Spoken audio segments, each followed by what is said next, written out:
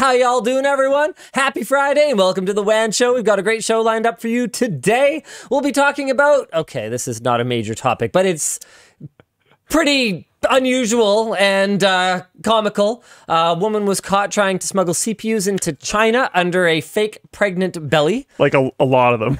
We'll be talking about that. Intel Arc GPUs are getting a massive upgrade in performance, particularly in games that use older APIs. We're going to be talking about that.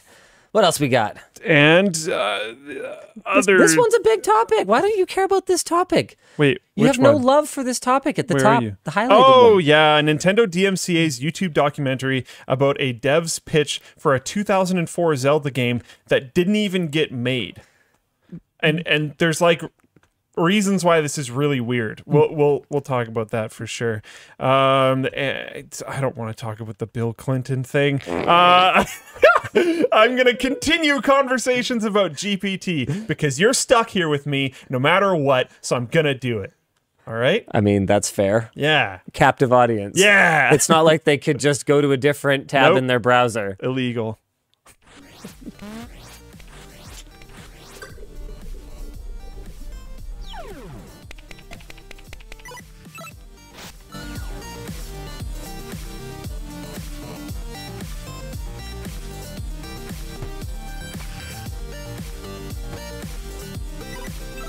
The show is brought to you today by Vessi Footwear, Brilliant, and Newegg. I think the first one has got to be the CPU smuggling story. Okay. The pictures are just wild here, all right? This was so random. I jumped onto the forum to check out the tech news section, as I do sometimes, to see if we can find anything more for WAN, and I came across this. Posted by Big Stroons. Thanks, Big Stroons. Tries to enter China with over 200 Intel Alder Lake CPUs hidden inside fake pregnant belly. Whoa. This wasn't like a couple. That's so many. Okay, these are Alder Lake CPUs. So these are high-end chips. We are talking somewhere in the neighborhood of, hold on a second, calculator, 200 times, let's say they're not even top tier chips, like maybe like $400 or something like that. We're talking like with the iPhones, nearly 100 grand worth of merchandise under this fake baby bump.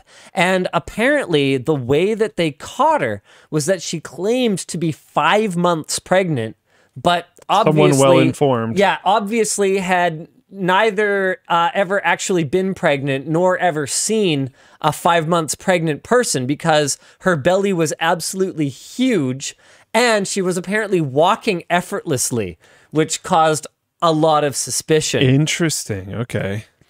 So after careful inspection, the customs agents discovered she had used duct tape to fix and hide smuggled goods beneath the fake silicone belly. So 202 Alder Lake CPUs and 9 iPhones. Not a baby. The original source here. Wait, where's the original article? This is Overclock 3D is at least one of the sources, so we've got that. The next paragraph goes in to say the strangeness about this situation, aside from the obvious, is that customs would have eventually noticed the components and phones once Zhao walked through a metal detector. Do they have pregnant women walk through metal detectors? Yeah. Okay. Yeah. So, like, what the heck? Yeah. There's nothing about a metal detector that would cause Ma'am, any kind of... your baby is metallic. Yeah. Exactly. Right. How could she have possibly thought this was going to work?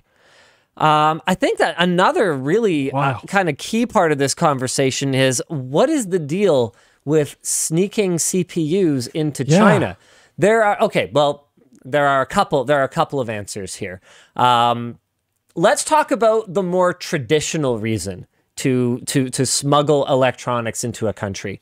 One of the things that I heard through the grapevine, allegedly, was that the online site, which I don't believe exists anymore, or if it does, it's under completely new management. Like, none of the people who would have been involved in this scheme would still be there anyway. Okay. But allegedly, Tiger Direct, okay, e-tailer that you guys probably remember from the days of Zip Zoom Fly M-Wave, all right? Back in the day, I'm talking about, okay? The big four were Newegg, Tiger Direct, Zip Zoom Fly, and M-Wave, like back in the early to mid 2000s.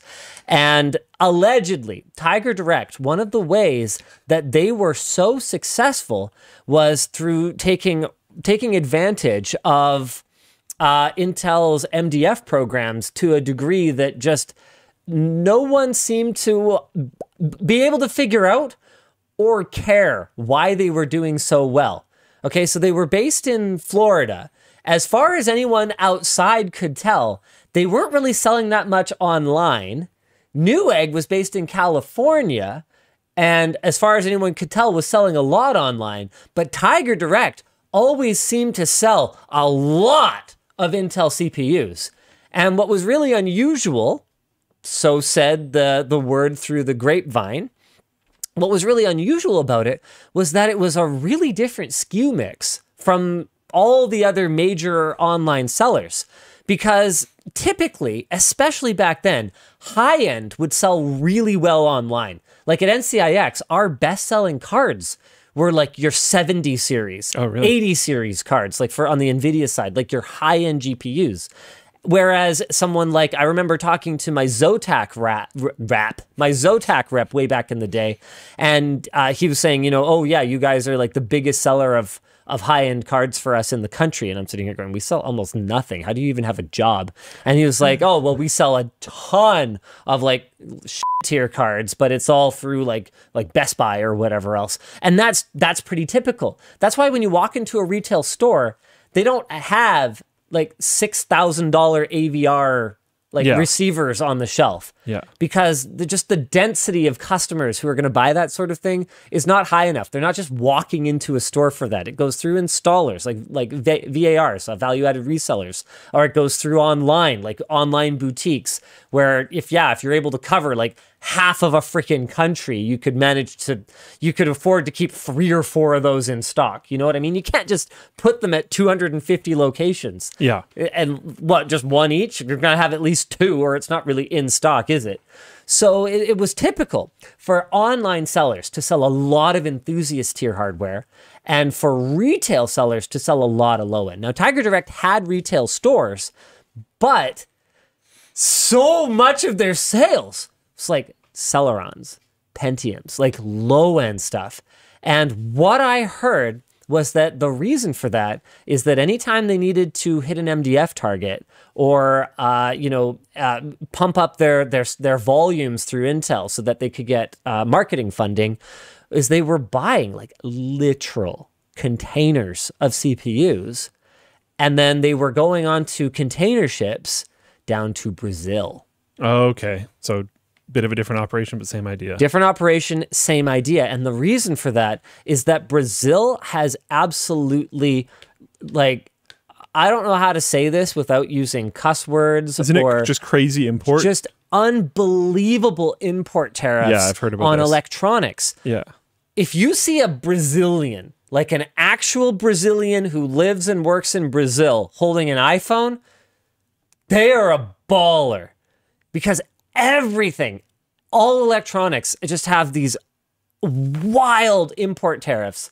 And it's so frustrating because you look at it and you go, why? Yeah. Like, okay, sure, you want revenue for your like government or whatever. Like, but maybe how about something more reasonable? And then people could actually afford any of this stuff and import volumes would go up, and like probably it's a net gain all around. And then you have better technology in the country, and that's good for entrepreneurs. Like there's obvious reasons for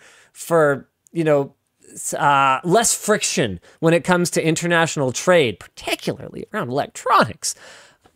But I don't know. Anyway, the point is the smuggling operation that allegedly was taking place out of Florida was at least understandable, because if you could get those CPUs into the country, even though you were going to have to find people who were going to buy them like cash price under the table or whatever else, the difference in cost between a smuggled one and an officially imported one It's like double or something like that. A Prime is saying that it's apparently been to promote in-country manufacturing. Yeah, but that's not going to happen. It as far as my understanding goes, it didn't really work. I mean, they've been at this for how long now? It's not happening. Long time, yeah.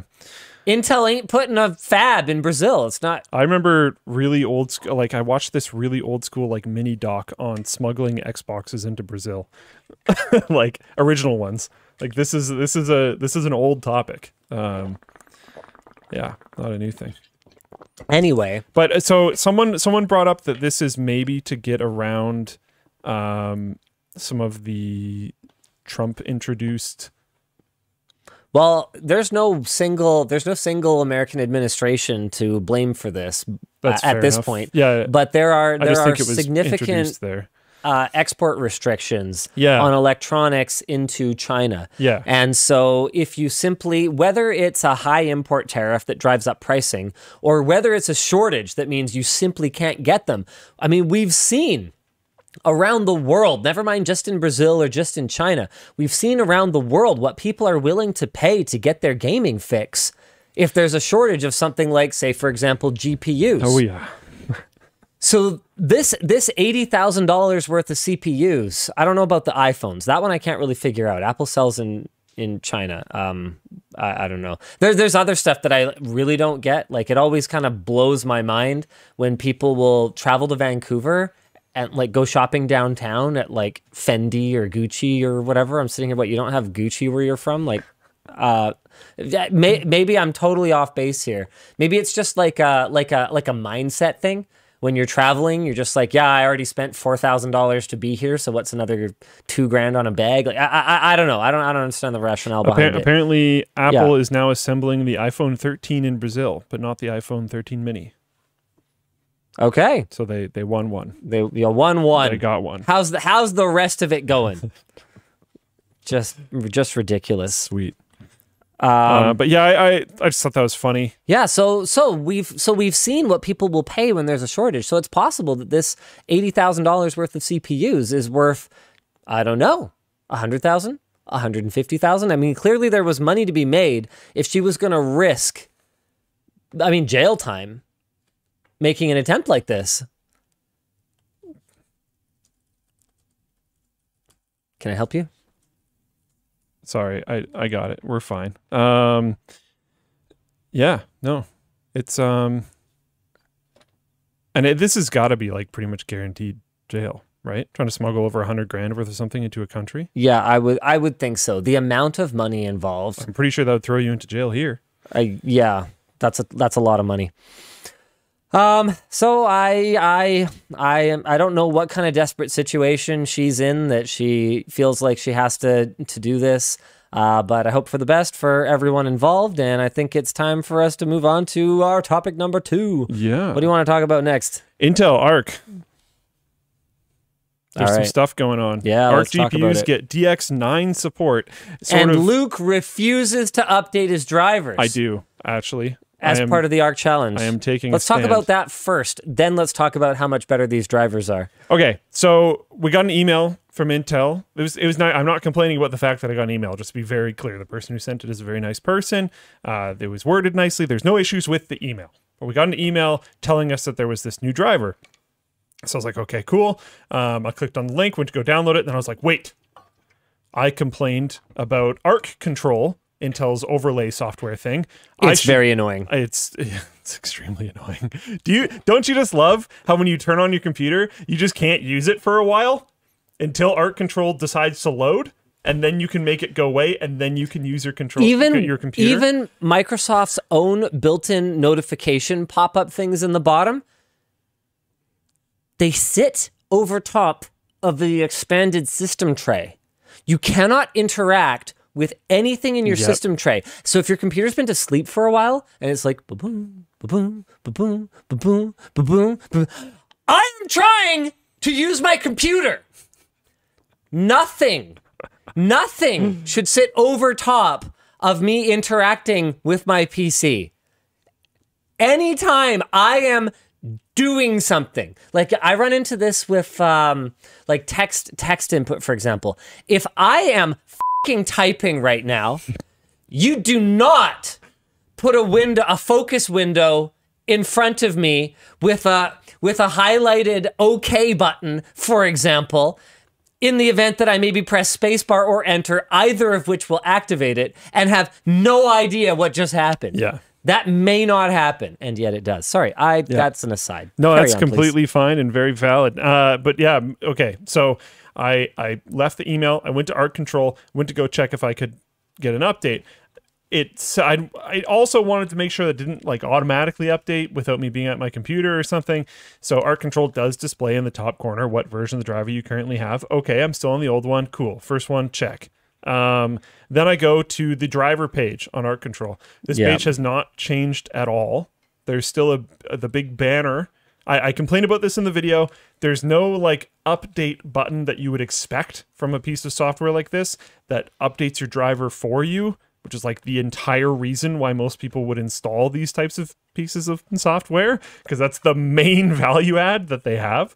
But that button doesn't exist. There is a banner image that says like download here thing, and it talks about Warzone 2.0 in the banner image. So I clicked on that, being like, maybe they forgot to update this picture, because that is the same picture that has been there since I installed my card. I click on that, it brings me to an article about the Warzone 2.0 driver update thing that they had, which is the same page that was there when I first installed my card. So I'm like, okay, so they haven't updated anything. I must have gotten like an early email notification. That's not 100% fair to a user experience, so I don't really want to update right now. But just out of curiosity, I clicked the download now or whatever it was called button, and it brought me to the correct download page. So that link was working. It brought me to the new driver, but I was like, there would have been no reason for me to click this, because nothing led me to think that there was a new driver until I clicked this button. So I would not have done that if I didn't receive the email. So I exited out, informed them of all that kind of stuff. A few different web like review sites, written sites, wrote articles on it. So maybe if you were quite the techie and followed a few review sites, you would have seen it that way and been able to update. That almost justified it for me, but I was like, I still haven't been told by Intel as a normal user that this thing exists. So if I just followed tech to get my parts list and then built my computer and then ignored it, which is pretty normal. That's very normal. We see a lot of that. There's a ton of that. That's what I used to do. Yep. I would not know that this driver update just happened. 100%. There's no way that I would have known. They told me that I would be getting a notification for it. Maybe I did. I loathe the ARC notifications, so I purposefully ignore them as much as possible because it makes me really mad.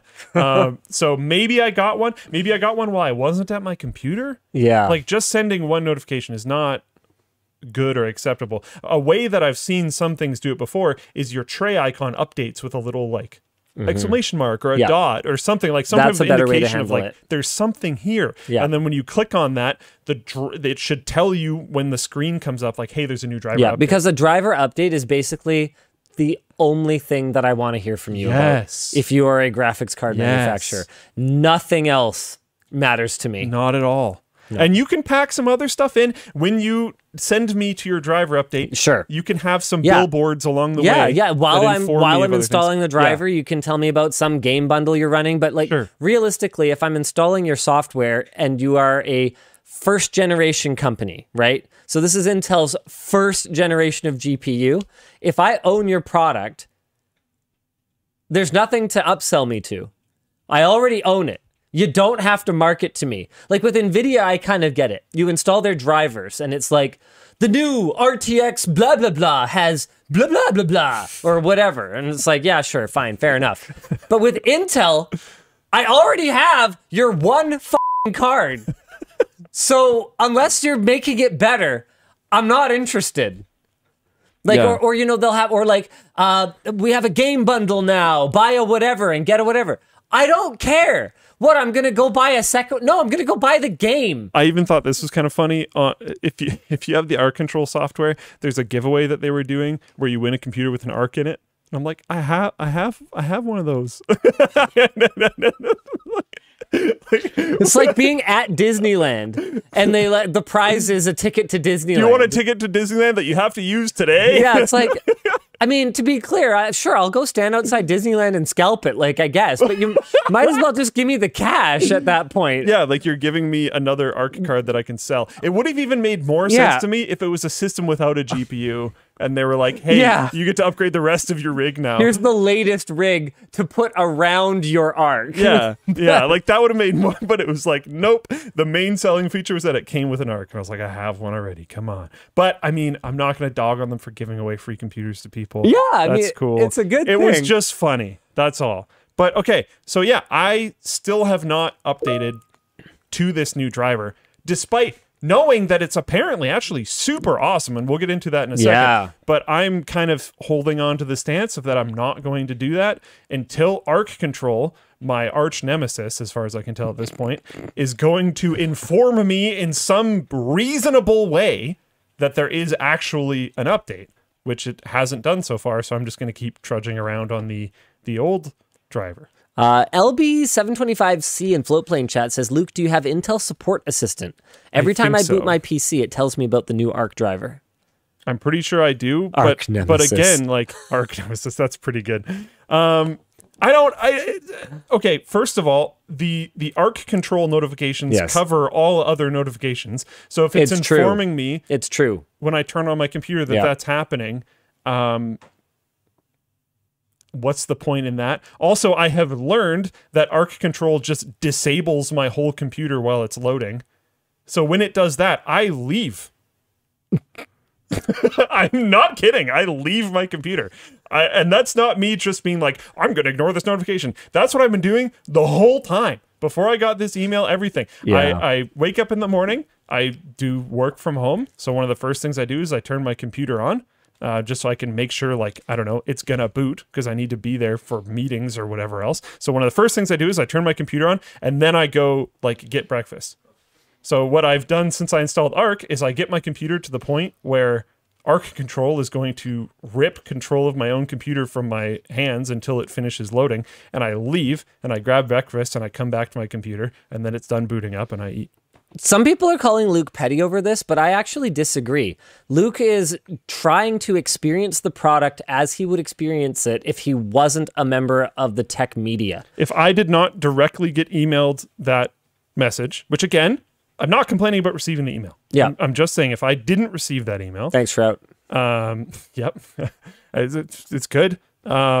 And it was well explained, it was well written. Like, nothing went wrong there. My whole complaint is purely with ARC control. That he wouldn't have known. So the idea is actually just to maintain the integrity of the challenge. Yeah. Which is that if he wasn't on an email list, then he wouldn't have known. Because, like, when we did the Linux challenge, we didn't take help from Linux community members that would not have given us help. Yeah, we could have. I would have. Come on. Like, think about the way that the Linux community wants to promote Linux, and they do, and that's a good thing. It's it's overall a good thing for the world to promote Linux, which is a big reason why we did the challenge in the first place. So, but with that in mind, so through that lens, consider with the reach that we have and how much attention, how many eyes were on the Linux challenge, how much support the Linux community would have thrown at me personally to fix a problem that I had. But that was not the purpose. The purpose was to experience it as though I was not me and not broadcasting these challenges to 1 million or 2 million people. And I think it's an important perspective. With that said, looking at these numbers, I will be installing that driver first thing when I get home. And I want to, because this is sick. This is amazing. And I have to give them props where props is due. I mentioned in an email back to them about this stuff because I informed them of everything that I just said because I want to give them the opportunities early and often to do cool things. But I informed them that, like, we actually played Star Citizen.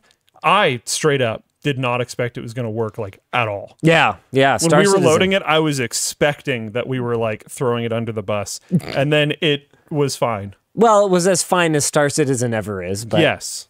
It was. Yeah, it was a little choppy here and there, but it was on my old card as well. And I almost got stuck in my ship again. But that's normal. Like, there was nothing that I was like, okay, this is Ark's fault. It was just like, okay, this is playing Star Citizen in 2022.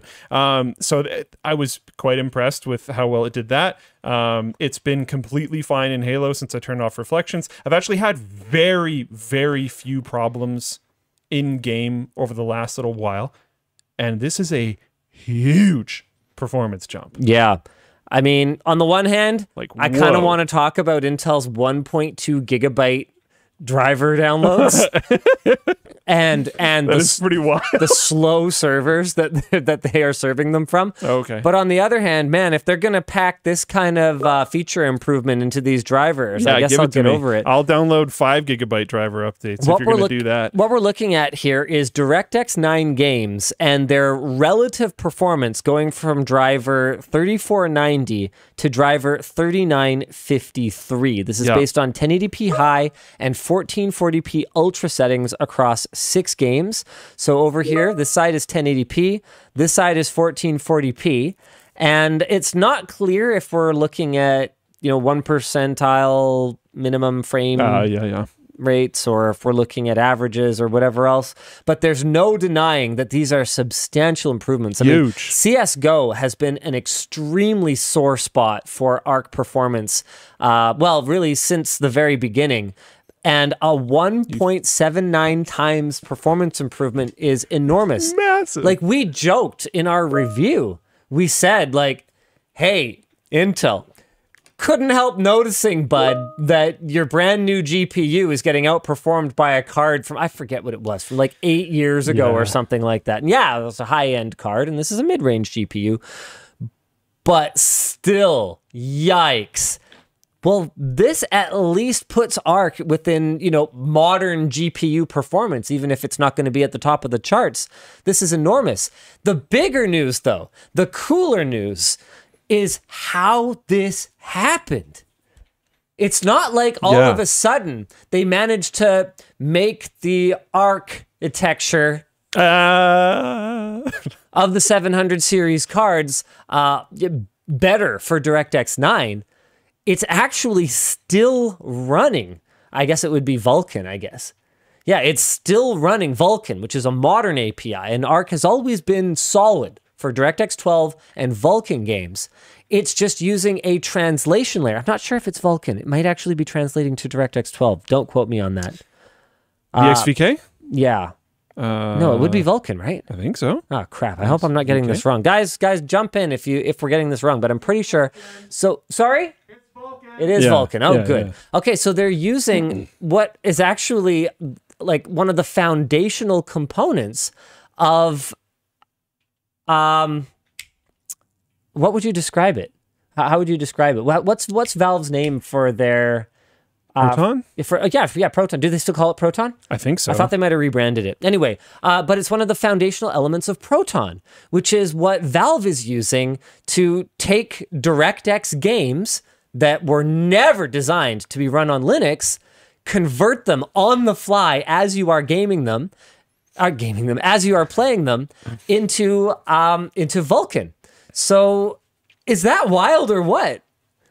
Yeah, DXVK, Vulkan-based implementation of D3D9, D3D10, and D3D11 for Linux/Wine. For Linux/Wine/Windows. Apparently, yeah.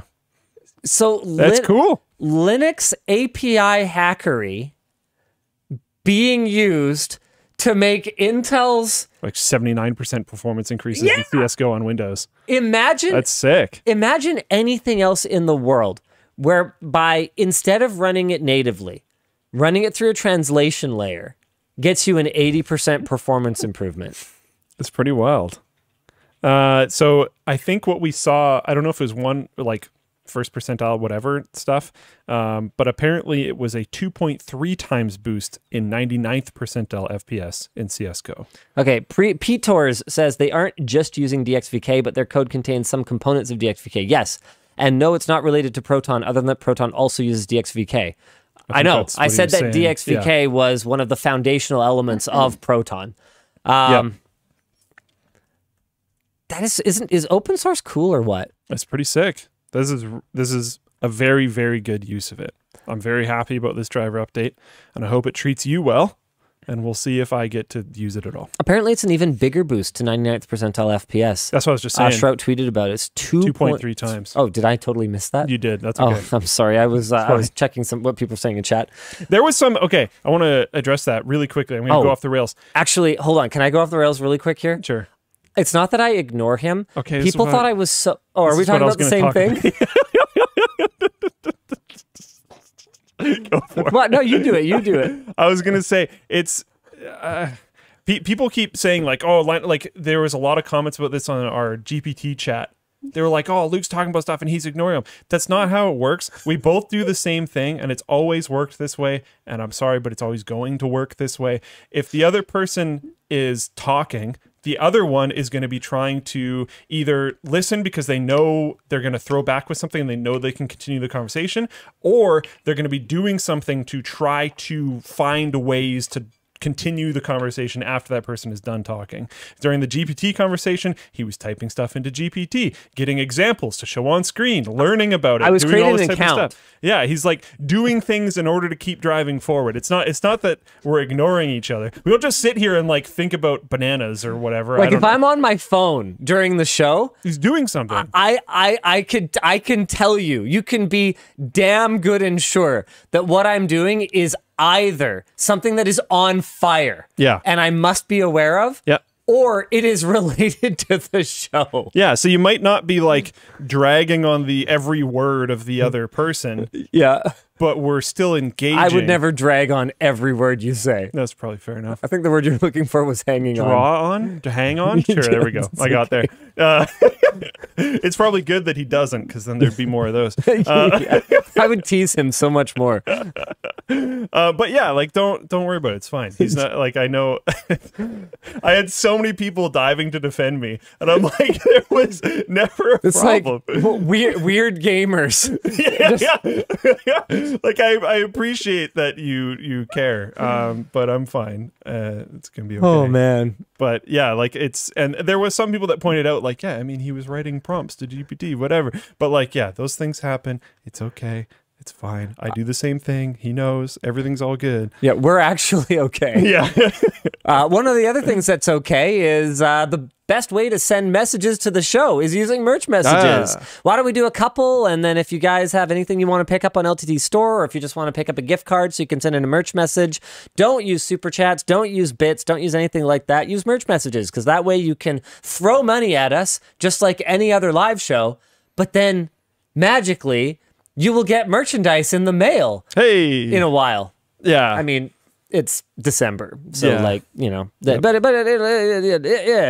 show up. It'll show up. And we do have something to talk about on the show today. Linus plushies have been moved to the bonus bin. Whoa. It is unlikely we will bring these back, so you are going to want to tack one onto your order while you are there. For those of you who have forgotten, Linus plushies are... Oh, actually, you know what? I might as well show you how to use the bonus bin. So if you were going to pick up a screwdriver, it would add to your cart.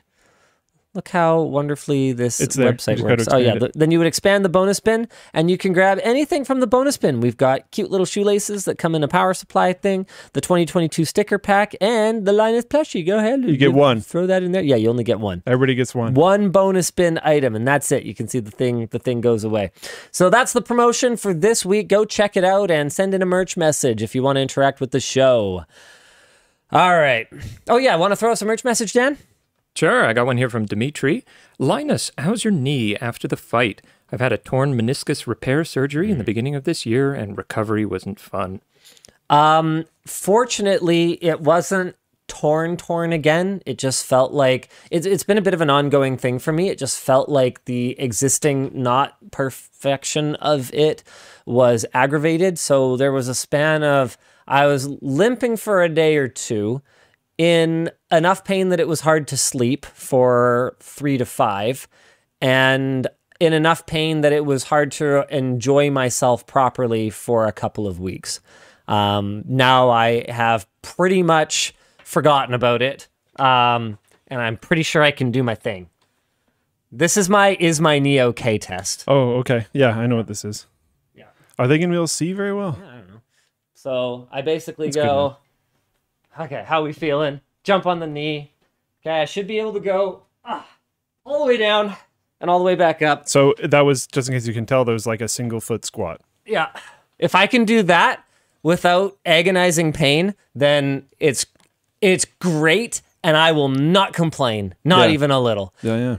But there are times, like, it's definitely not 100%. And particularly when, what kind of force would like this be called? Like lateral force? I believe so. Yeah, so if there's lateral force on it, every once in a while, because it feels so good day to day, every once in a while, I will do something. So there was a big hunk of ice at the back door there. And I went to just like kick it with my left foot from the side. And I went, nope, not that. Not 100%. Yeah. Yeah. But as long as I don't do that, it's like really good. That feels really similar. This is not a tech topic, but that feels really similar to my shoulder thing where like it feels fine all the time. And then I'll draw really far back to throw something. And I'm like, oh yeah, I can't do that. All right. Yep. When I say enjoy myself properly, I mean, I play badminton recreationally. That's my main game. And if I can't play badminton at the level that I want to play it, it's pretty frustrating for me. I don't like being injured. So I'm always like, I'm one of those people that I'll be like, I had a rotator cuff problem that, oh man, that one plagued me for a long time. It wasn't until my brother-in-law actually like told me how to fix it, because like doctors I talked to were just like, oh yeah, I don't know, it's like sore, I don't know, massage and just like wait for it to get better. And it would just never get better. And finally he's like, oh yeah, that's like, okay, as long as it's not like a, career ending, like horrible one, that's a super easy fix. You just have to be on top of it, like zero weight, like do this, just do this, do this, do this, do this, just forward, backward. And so I'm the kind of person that's like obsessive when it comes to trying to recover from an injury. So I'd be like driving. I'm like, like literally all the way to work. Yeah. Because you need like many repetitions with zero weight in order to like build up the muscle so the thing can actually even recover. So I tend to be the same way about everything. Yeah, actually, someone just said this in chat. This is not medical advice. This is not medical advice at all. Not even a little bit. It worked great for me. It might completely destroy your body. Consult a doctor. Consult a physio. Yeah. Put them together in a room and have them argue it out. Duke it out. Yeah. To figure out what the best approach is for you. All right, there you go. This is not financial advice either. I am not a financial advisor. For legal reasons, he actually said nothing. He was silent for the last 10 minutes. Negative says, I'm surprised BC doctors didn't know what to do. Well, it's not that. It was that at that time, I didn't even have a family doctor. It can be quite challenging getting a family GP these days, and there's a number of complicated reasons for that. But the point is that, as far as I could tell, the clinic physician that I was seeing just didn't care. There you go. I have a good doctor now, though, which is... For hopefully she doesn't like get hit by a bus or something. Yeah. But yeah, it's just hard great. to like, appointments are all 3 weeks out, whatever else. But oh no, people want legal and relationship advice now. No. The show's over. Dan, end it, cut it. Linus legal tips? No. Do you want another one? Sure. Sure. I got one here from Austin. Luke, Linus, when you first started having extra cash to spare as an adult, what was your first luxury purchase? For example, mine was Spotify Premium, and he really wants to hear Luke's answer. You know mine, actually. Hold on. You might have forgotten. It's been a long time. We've known each other for a long time, but you know what it is. PB monitors. Yeah. Okay. Yep. Yes. Well, you should probably give them a little more detail. So my like one of the first things I'm good. I had these two really old monitors. You can actually see them, I think, if you go to the original oil-cooled computer video that we did. That was in my like room thing when I used to go to BCIT. It's actually a pretty funny video. I'd suggest checking it out. But I had these old junky monitors, and it was the worst part of my setup because him and I, as we've discussed quite a few times, have an agreement where he keeps me in good computers. That doesn't mean peripherals. That does not include monitors. So I've always had to get my own monitors. And so one of the first things I did was I got some. They're actually Pro Arts. I got 2 Pro Arts. Oh, okay.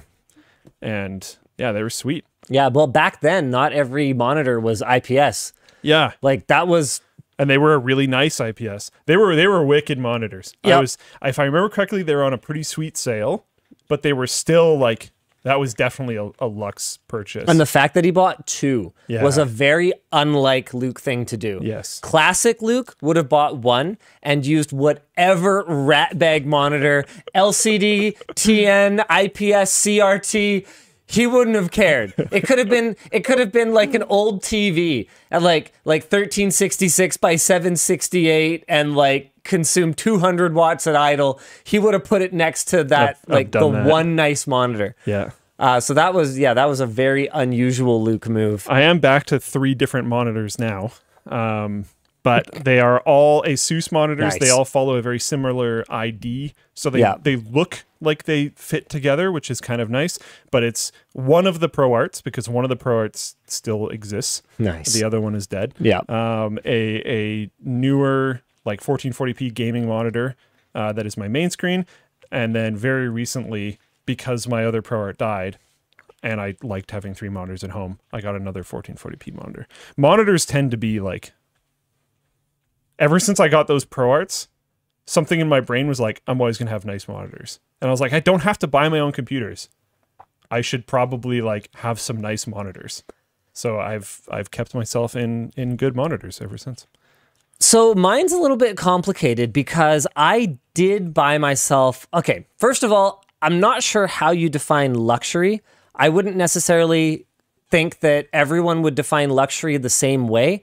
That's fair, yeah. Like, I think Luke's computer being something that actually makes him money might not fall under the definition of luxury for some people. Fair enough. So if to you luxury means superfluous, obviously it could work without, having really nice monitors or whatever else. But he also didn't go top of the line. And there's a health argument to be made for, not having to like squint at your display because the contrast is so low, like, keeping your like even just like comfort, like I don't know if everyone would define that as luxury. I also don't know that everyone would say that Spotify Premium is a luxury purchase though. And that was the example that was given here. A slightly nicer, sort of relatively low-cost monthly subscription. I don't know that everyone would consider luxury, where some people might think luxury is like something utterly unnecessary. So your question's a little complicated for me because I don't know where the line would be between adult and kid, and I don't know what is luxury and what is not. But I can certainly tell you some early things that I spent probably too much money on and could be considered luxury purchases. When I was... man. So while you think, someone in chat said, man, I wish I could buy a $3,000 monitor with a cord you can't remove. Well, that's not something I bought for sure. A good reference. Yeah. Almost all of my early stuff would be tech. So if you disqualified tech, I would have a lot harder of a time coming up with stuff. Like I bought my 4400 Plus, which was a $700 CPU when I was still in high school, I think. So I wasn't really an adult, but that was certainly a luxury purchase. I didn't need a dual core. Was I in high school or like right after high school? I don't know. It was around that time. Man, I remember my Monsoon MM2000 speakers. Oh, okay. I was actually pretty sad about that. They sounded so good, and I took them back because they had kind of like this weird idle hiss. And they were so near to me because I was using them as surrounds for gaming, so they were really close. It was so near to me that they were really annoying. So I took them back to London Drugs, being like, no, this is too annoying. I don't like them. And I got the Logitech Z680s instead, which sounded like absolute ass compared to the Monsoons. And I went back to the same London Drugs, and I was like, I'm sorry, I can't keep these. I want the monsoons back. And whatever it is that they do with open box items was not keep them in the store and sell them back to you again. They were gone. And then I found out they were discontinued. And that was like the last pair of Monsoon MM2000s in existence that I had. When did the Corsair speakers come into the picture? Oh, that was much later. I had Klipsch Promedial Ultra 5.1s was like a super luxury purchase for me. Nice. Yeah. Pretty early on. Like all of my luxury purchases are gonna be tech stuff. Like I drove a 91 diesel Jetta that my parents made a deal with me. I had to drive any of my 4 siblings anywhere that they needed to go, but I got a car, but I had to pay for gas. Was the deal. Oh, interesting. I still think I came out ahead, but they did pretty well too, because we lived in the middle of butt nowhere. And it was a 20-minute drive to anything. Yeah, and gas is expensive. That adds up really fast. Well, diesel wasn't then. Oh, okay. So okay. It was a pretty good deal. Someone brought up that my fish tank could have maybe been interpreted as a luxe purchase. Yeah. Maybe. I don't think that fits the idea of the question, because it did say when you started having extra cash to spare as an adult. I didn't build it when I was an adult, and it took me like 3 years to save for or something. Doing like referee jobs and like shoveling gravel for people and like doing random, like that wasn't, Extra cash luxury. Yvonne and I bought really nice furniture when we moved into our place. Solid wood furniture. You've talked about that a bunch too. That was really expensive. That we still have to this day and intend to keep for our entire lives. Yeah. So is that luxury? It certainly is a luxury that a lot of people would never be able to do, but it's also taking a financial hit now in order to save money long term. Pretty pragmatic. Yeah. Yeah. Yeah, luxury. I'm not sure. I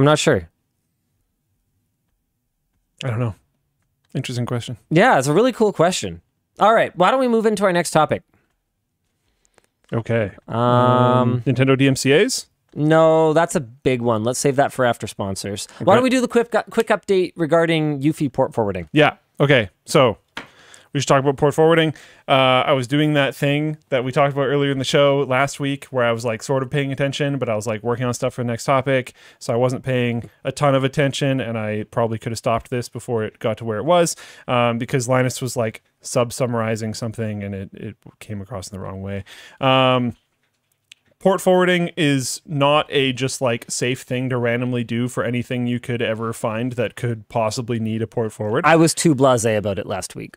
Yeah, there are absolutely ways that vulnerabilities on services that are using open ports can be exploited. This is totally a thing that people do, and one of the ways that people do it is through junky IoT devices. That is absolutely a thing.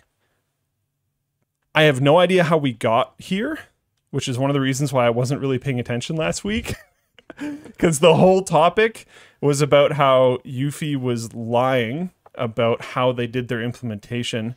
I had not watched the video where the person talked about how in order to do it the way that they said they were doing it, and I'm super paraphrasing here, sorry if I say it incorrectly. I think there's actually a quote. I will read the quote. So Rob from the Hookup said, the images in the notification need to be hosted on an internet-facing server without authentication, and they need to be highly accessible in order for the notification speed to be fast, which is important when you're doing like home security stuff. That totally makes sense. If you wanted to serve those images directly from your home base, which is kind of how it's described as it would work, you technically could, but you would need to expose it to the internet directly via port forwarding, which would absolutely represent a huge security risk. That would be a newsworthy issue. Yeah, I wouldn't want to open a port for some random like IoT web camera thing in my house. Yeah, agreed. But they don't do that, and they never said they're going to do that, which is again why I'm like, what? Well, I said that obviously it would be better if it went straight from your device to your other device. Yeah, and there's been other stuff brought up where some people tried to dive to our defense, and they were like, you don't need port forwarding to do local notifications, and it's like, yeah, but okay, remotely yes, that's do. true, but the second that you leave your house, which is I think the bigger point of the notifications, it wouldn't work anymore. So you would need to. If this product was designed with user data protection in mind, there's no reason that it couldn't be configured in such a way that it would have no access to the rest of your network. These are a thing. These are absolutely things that do exist. The main point, the only thing that matters, is that there are other ways. And yes, just opening up a random port to a random IoT device from a company that turned out to be a big liar don't do that. Is bad. But if they just weren't a bad company that was being a big liar, we wouldn't be having this conversation in the first place. And that's what matters. They said that it was something that it wasn't. They lied about security stuff. That is the actual point that matters. Linus's point about open ports last week, bad. Don't do that. I don't think anyone was going to take action based on that. I don't think anyone ran home, jumped into their router's control panel and opened every single port that they have. I don't think it is going to change a single action that anyone did, but it should be clarified as wrong. So we are doing that now. Yeah, but also, like, I wouldn't freak out about opening a port for your Minecraft server. If you have to, well, that's the thing, right?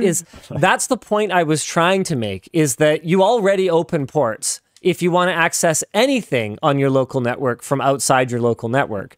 And so if you do that, then this may not be that different. But it also may, because as we are discussing right now, IoT device companies are not following best practices when it comes to keeping your data and keeping your network safe. You don't want to open ports for like random stuff that could be not very well maintained, that is vulnerability prone. Like I would be concerned about opening ports for different things. And you should hope that it's done properly. Is there ways around this? You could probably figure it out with some VPN thing. Maybe their app could run that way. I don't know. Like there's ways that they could have done this. Guys, Plex. Yeah, the saying you can't access anything from home. That's not really.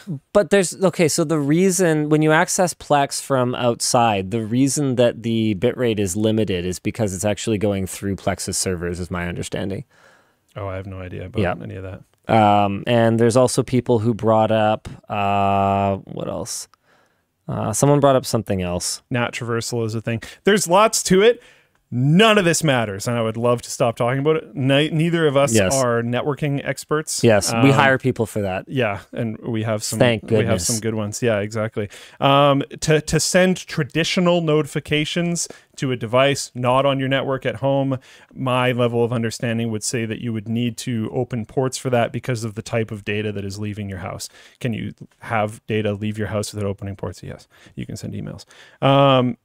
But yeah, to do a traditional notification to your device away from home, I believe the standard approach would be to open a port.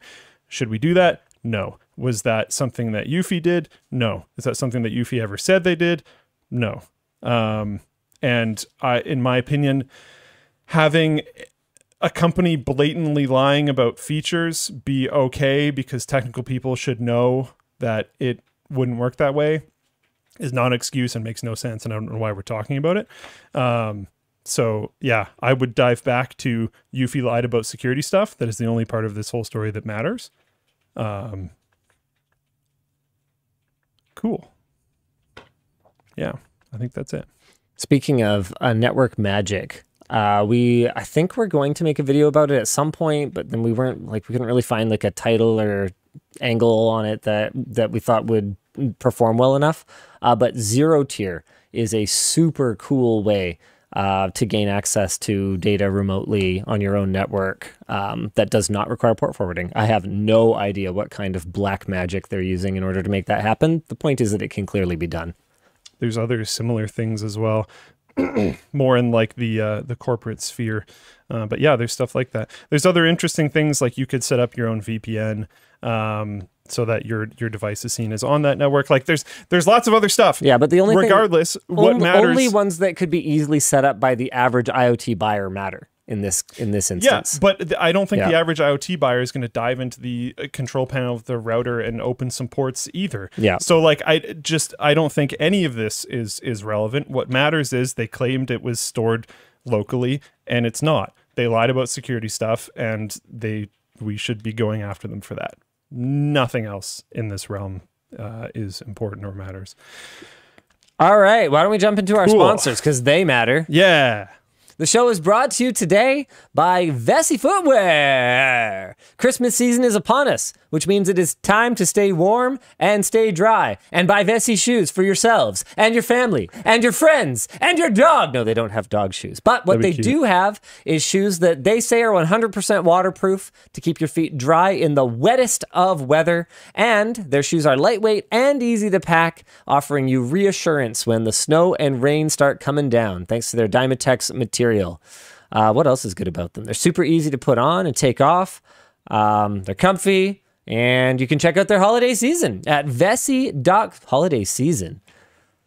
It's not their holiday season. It's everyone's holiday season. We can all enjoy the holiday season. Sorry, you can check out their holiday sale at Vessi.com/WANshow or use code WANshow at checkout if you just missed it for 15% off plus free shipping to select countries. The show is also brought to you by Brilliant. Brilliant is a hands-on and interactive way to learn STEM topics. They offer thousands of courses with new topics to learn each month, like their Computer Science Fundamentals course, and their services can be used to supplement a college education, or you can even use it if getting smart is just a passion of yours. That's right, anyone can use Brilliant and become brilliant. Well, they can make significant steps towards being more brilliant. If you don't understand the basics behind a problem, how can you even start your troubleshooting? And that's really where Brilliant shines. Haha, that's a joke. Hey. That's where Brilliant shines. That's where Brilliant shines, because they can really help you build a foundation. So whether, there's so many ways to get an education. There's your formal education, right? But Brilliant is great. After you have one, it can be great as a refresher. It's great before you get one, so you have foundational knowledge as you go in, or you can just learn things and just be a more rounded individual. There's so many situations in my life that I found myself, a little bit fish out of water, and been happy that I know just like a little bit about that thing. Even if it's just so you can participate in a conversation. Yeah. Or even just enjoy listening to, the group conversation that's happening. Know what people are even saying. Sitting there like this, yeah. The first 200 people who head to brilliant.org/WAN will get 20% off an annual premium subscription. Finally, the show is brought to you by Newegg. Millions of customers turn to Newegg.com to shop for the latest PC components, consumer electronics, smart home, and gaming products. And with the holidays pretty much here, it's time! Do it now! Don't wait! It's time to shop for all the tech lovers on your list. Seriously, don't put yourself in a position where it's the 25th and you were supposed to have something for them and you don't. For real, it's the 9th. It's the 9th. It's coming. Lots of places are already putting up notices that if you buy stuff now, it will not arrive in time. Including LTTStore.com. Yeah, so get on it. Let's go. They've got great deals on great tech. They're still available. Or you can save on gift cards for gaming digital downloads and more. Check out Newegg at the link in the video description. All right. What did I say we were going to talk about? I don't know if you said the Nintendo thing. Oh, okay. Yeah, let's talk about the Nintendo thing. This sucks. It's weird. The source that we picked this up from is, I think, Kotaku, and everything about it just sucks. Did you know Gaming's video about just... Basically, they posted a video 2 months ago, okay, documenting the pitch that Retro Studios made to Nintendo in 2004 for a Final Fantasy Tactics-like Zelda game.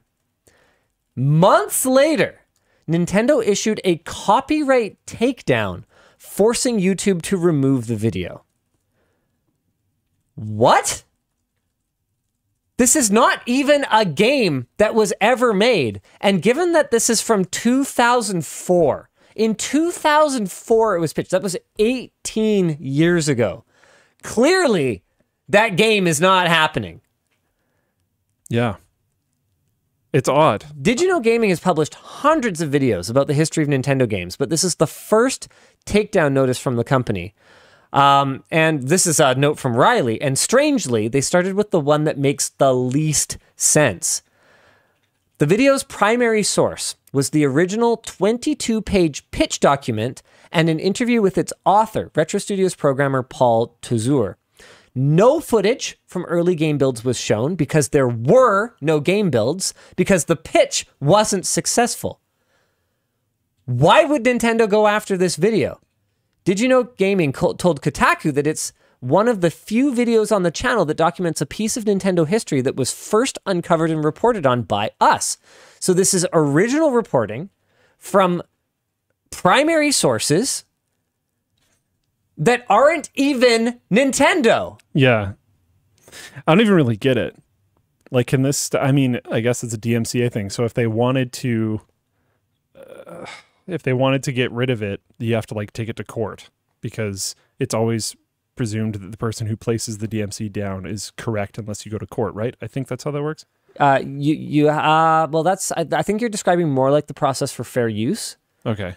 But fair use would be a defense of a copyright claim. Right. So yes, sort of, yes. But like, they can't fight this through YouTube unless they go to legal measures. They can appeal it through YouTube. But then it's entirely up to Nintendo to just say no, right? Yes. Yeah. Yes. Yeah. So like they have no real recourse. If Nintendo decides that just like, nope, we don't care. We disagree with you. They can hardline it unless they bring it to court. So like, what? Now, did you know Gaming also told Kotaku that they heard during production of the video that Nintendo didn't like how many former Nintendo employees were discussing unreleased Nintendo games? Doesn't matter. Which, I mean, I can understand why they might not like it, but also go f yourself. Like, that's not, especially, I mean, we're talking 18 years ago, right? So yeah, I get it. You know, when people have an NDA and there's proprietary information that they are privy to as part of their employment agreement, and then they leave and they start talking about that stuff that was considered to be proprietary company information, especially if they're trying to profit from it, that is absolutely an ethical gray area. However, mostly for the person who disseminated that information to Did You Know Gaming, though. Yes, it's not Did You Know Gaming themselves. Exactly. Did You Know Gaming is just doing what journalists do. Yeah. Which is finding information and telling people who want to hear about it that information. They have done nothing wrong here. And so for Nintendo to go after them is what makes no sense. Nintendo could absolutely have a bulletproof NDA with whoever, and they could absolutely take legal action against that person. That's within their rights. I mean, I'm telling you why they don't like people giving this information. Well, because they probably feel like they have an agreement that that information shouldn't be out there. But they're going after completely the wrong party in this exchange of information here. Did You Know Gaming did nothing wrong here. Yeah. Now this is what is this?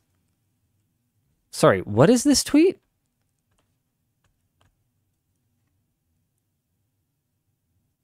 Did You Know Gaming has been poking and prodding in Nintendo's history for far too long.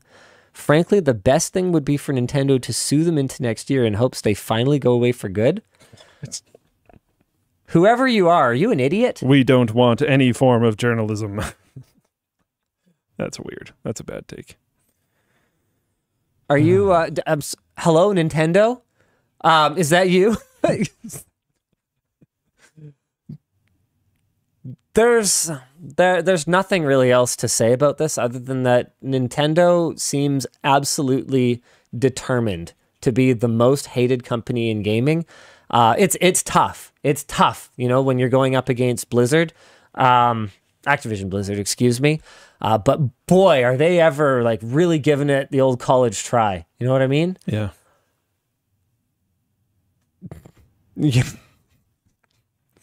And in other, I guess, slightly more positive news, Nintendo has I don't know if I would say it properly apologized, but They've they acknowledged? have acknowledged. The official tweet says a software update for Pokemon Scarlet/Violet version 1.1.0 will be released on 12/1. Please visit our website for more information. We take the feedback from players seriously and will continue to work on improvements to the games. I take issue with this. Apology? I don't think so. I take issue with we take the feedback from players seriously. I actually I disagree. It impacted sales numbers a little bit. Yeah, so I think that's the issue. If they took feedback from players seriously, whichever Mario Party is the first one that came out on the Switch would have been fixed to make it actually f***ing playable. It's utterly unplayable. The game, like the board game version of it, has so much unnecessary instructional and animation fluff. It's actually wild. With no way to skip any of it, no way to turn it off. The fact that that was not patched and fixed means no, they actually do not take player feedback seriously. They take a hit to their wallet seriously. I think by that time that game had already kind of sold. I think it had kind of run its course and they just stopped caring. Like, I guess we'll just make a new Mario Party game or something. Yeah, I notably like a lot of Nintendo stuff, but I have been under... it's not good guy Nintendo. It's like never good guy Nintendo. I think it's time for me to just stop giving Nintendo money.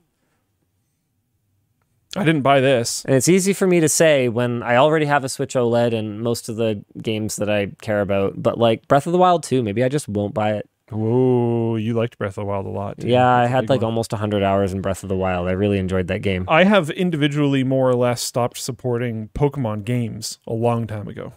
I haven't bought a Pokemon game in forever because they're just, the same game. They're the same game. They're very uninspired in a lot of ways. And when they did this, like, what a joke. It's actually amazing to me that like almost anyone thought this was acceptable. Like, damn, dude. When it cost the same amount as Breath of the Wild released a long time ago. Breath of the Wild looks better and runs better. It's like, what? Usually games start looking better and running better the longer a platform has been out. Yeah. Because developers get more used to, and just the industry as a whole gets more used to what that device is capable of and pushing its limits and all that type of stuff. That's a very normal thing. Usually launch games don't run as well and look as well as games that come around near the end of a console cycle. The Switch has been out for a long time, and this game is like at an unacceptable level of performance that you would have expected from a very poorly forced out, rushed, like failed launch game. Not this. Just, I don't know. Very disappointing. Actually, not even very disappointing. I'm not disappointed. I expected it. It's very, like, expected. I don't know. I don't know if I want to do it. Just block it out? No, just commit to not buying anything from Nintendo.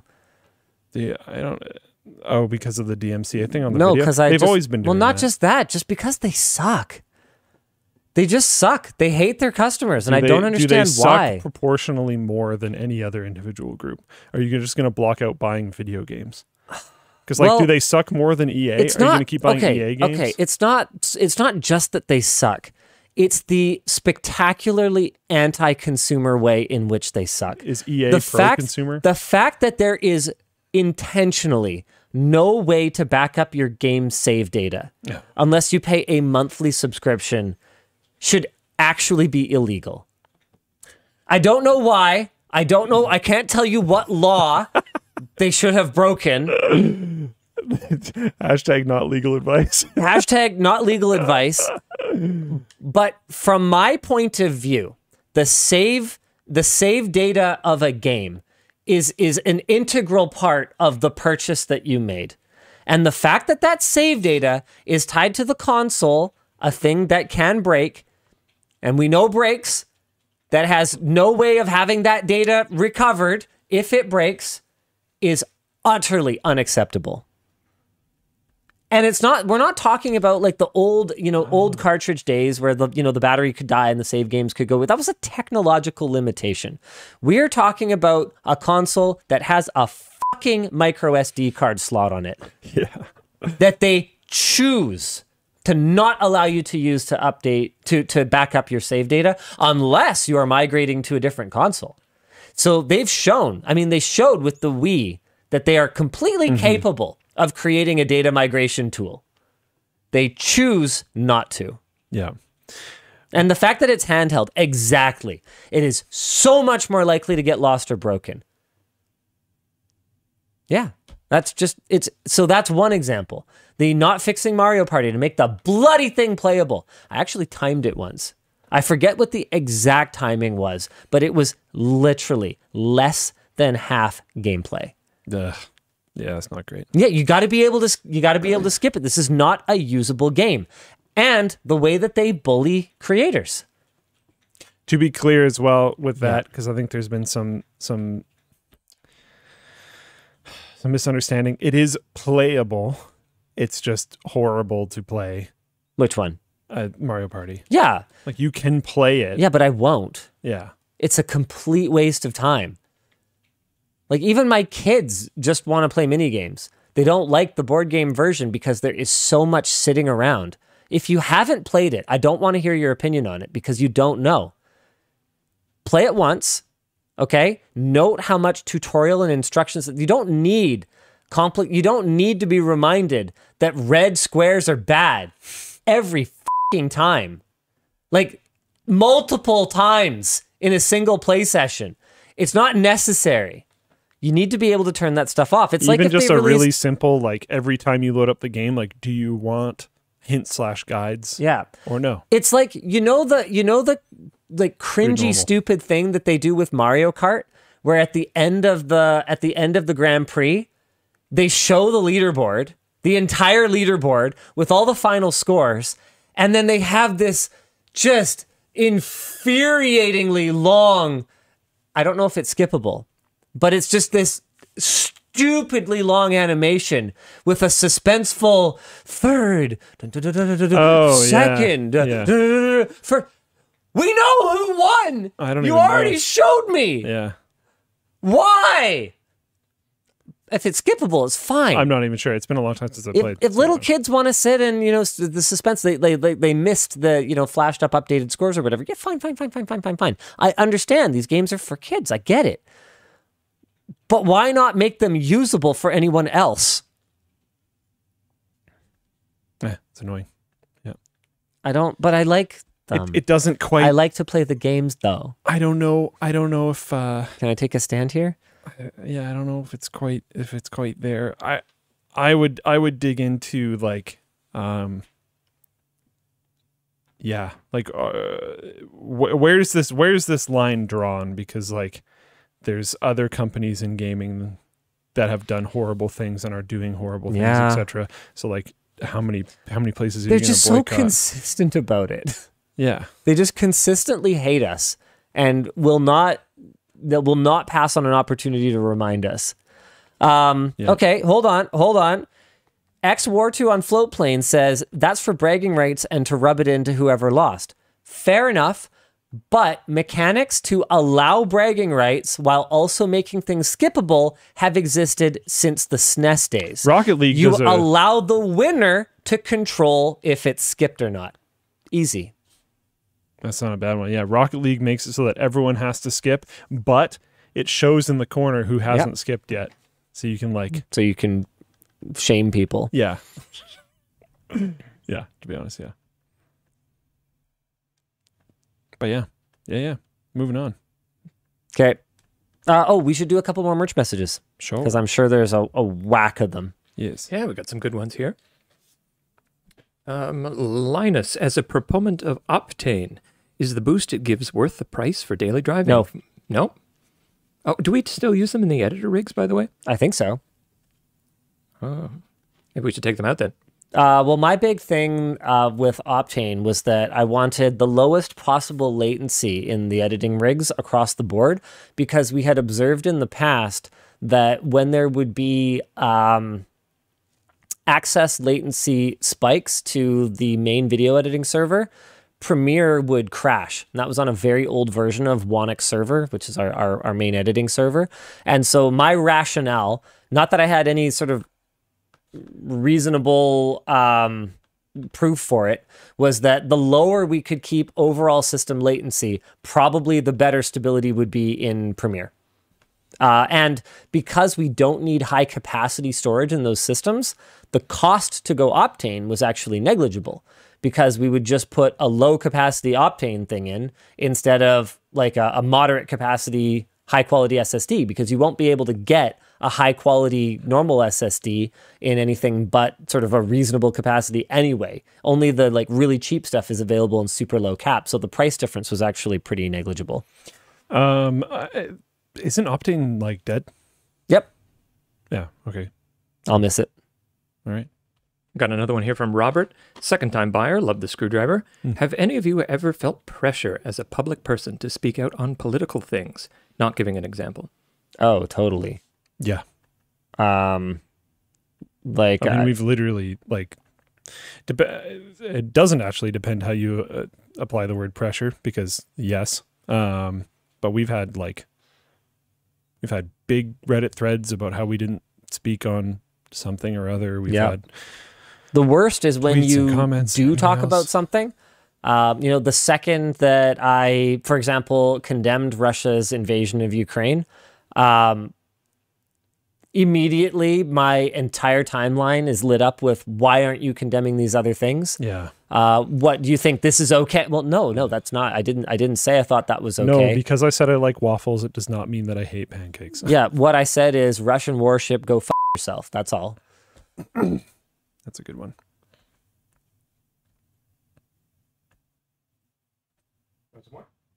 Get me. Sure, got another one here from David. Linus, if given the option, would you ever be in a movie? There's a book and soon-to-be film called Project Hail Mary. You should read it. While reading it, I pictured you as the character Steve Hatch. Look him up. Okay. I mean, maybe enough time has passed. Hi. Hey. Oh, that. Yeah. Okay. Yes. That's what I'm going to talk about. Okay. Maybe enough time has passed that this is clearly like not happening. Yeah. Is that the answer? I don't know. Are we okay? Should you do this? I think as long as we don't name any names or reveal any plot details, I think we can probably talk about it at this point. That seems fine. Okay. I did act in a movie. It was like, hold on, I'm gonna look it up because I'm probably gonna get the date wrong.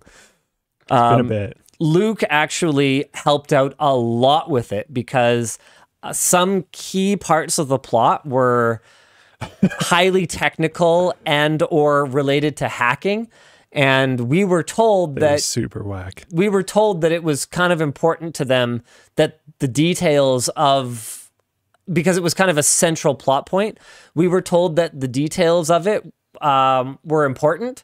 They wanted it to, you know, obviously the suspension of disbelief, right? But they wanted it to not be completely fucking stupid, you know?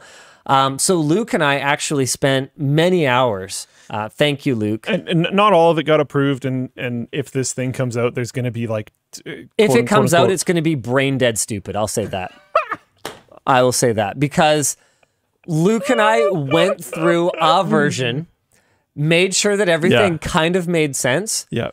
And then from my understanding, and I could be wrong, it could actually end up being really good. But from my understanding, so many significant things changed after Luke and I kind of went, okay, we've nailed down all your technical stuff. It actually kind of makes sense. By the way, you need to like fundamentally change some stuff because that is shockingly dumb. There was some like actually like really bad stuff. I was CC'd with the script writer not realizing it when I like I didn't know that. Like any 8th grader should know that is f***ing stupid. I didn't go quite that hard, but that was my tone. Anywho, so Luke and I made a bunch of changes and we're like, okay, it actually is kind of coherent now. I thought our changes were pretty good, actually. Yeah, it was like the people going to be asking for the Luke and Linus cut at some point, I think. Yeah. the version that I looked at after those changes were made that pretty much undid a lot of the changes and took a third path in many other ways was kind of bad. Yeah. Pretty dumb. Yeah, he sent it to me and he was like, "Welp."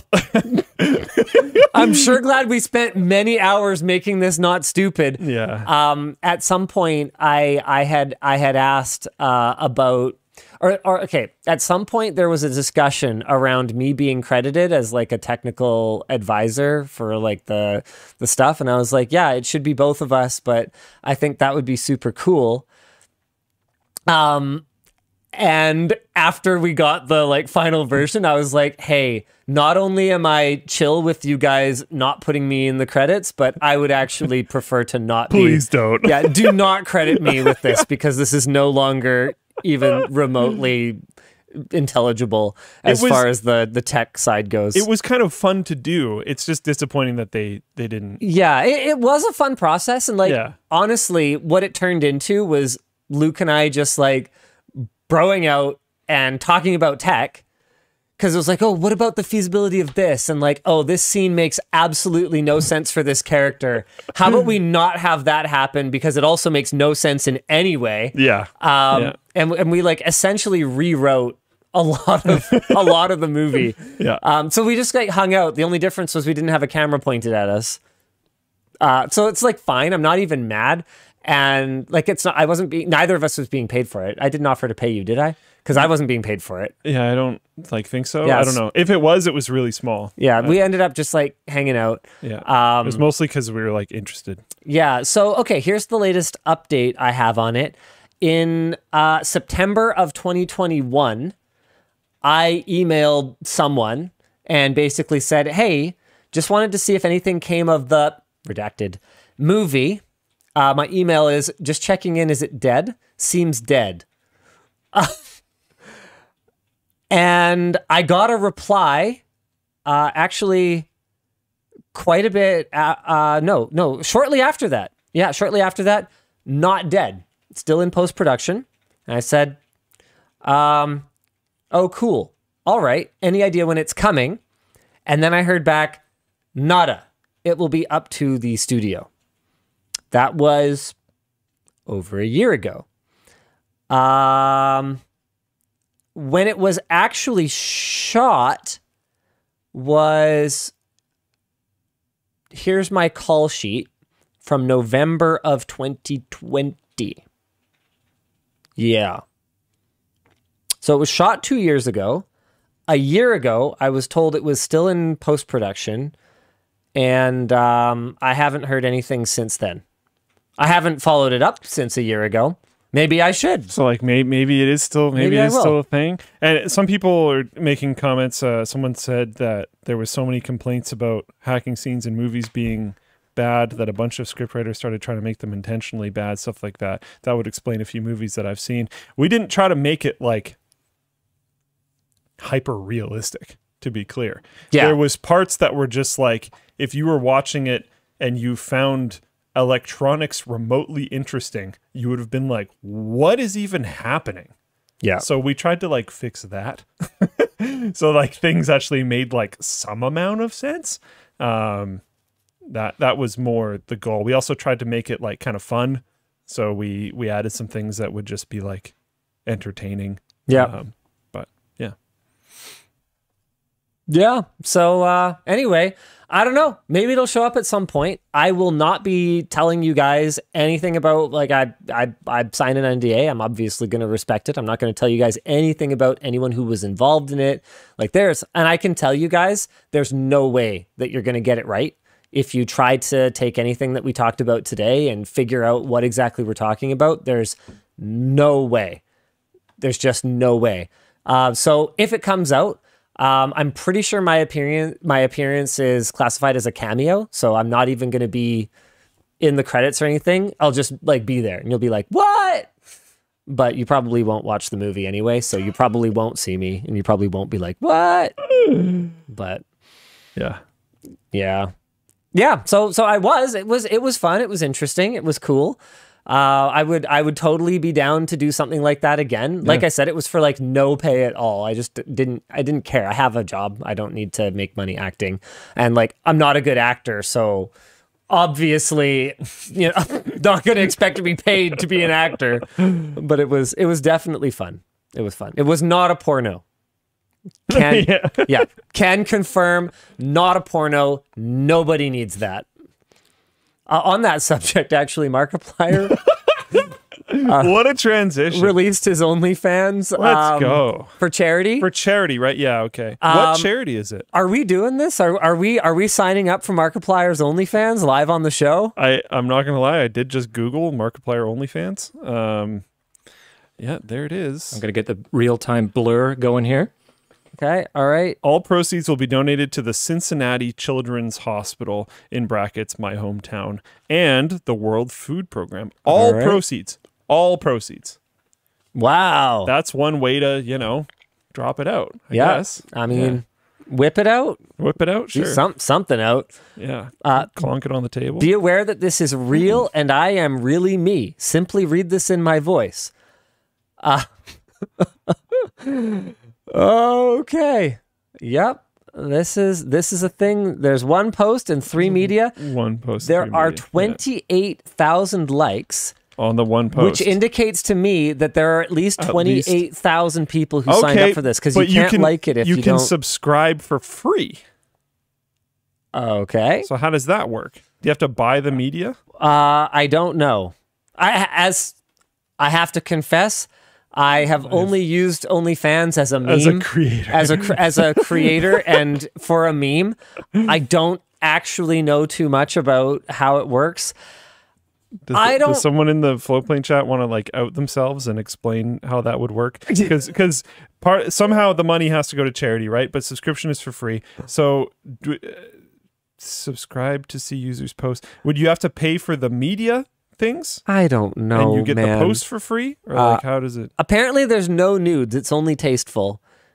Okay, so what does that mean? Yeah, what does that even mean? We were wondering about this before the show. Is it like... I think nudes can be tasteful. Everything, and I think except... non-nudes can be untasteful. The dong? Or is it like... Is it different for women? We could consult Yuffie.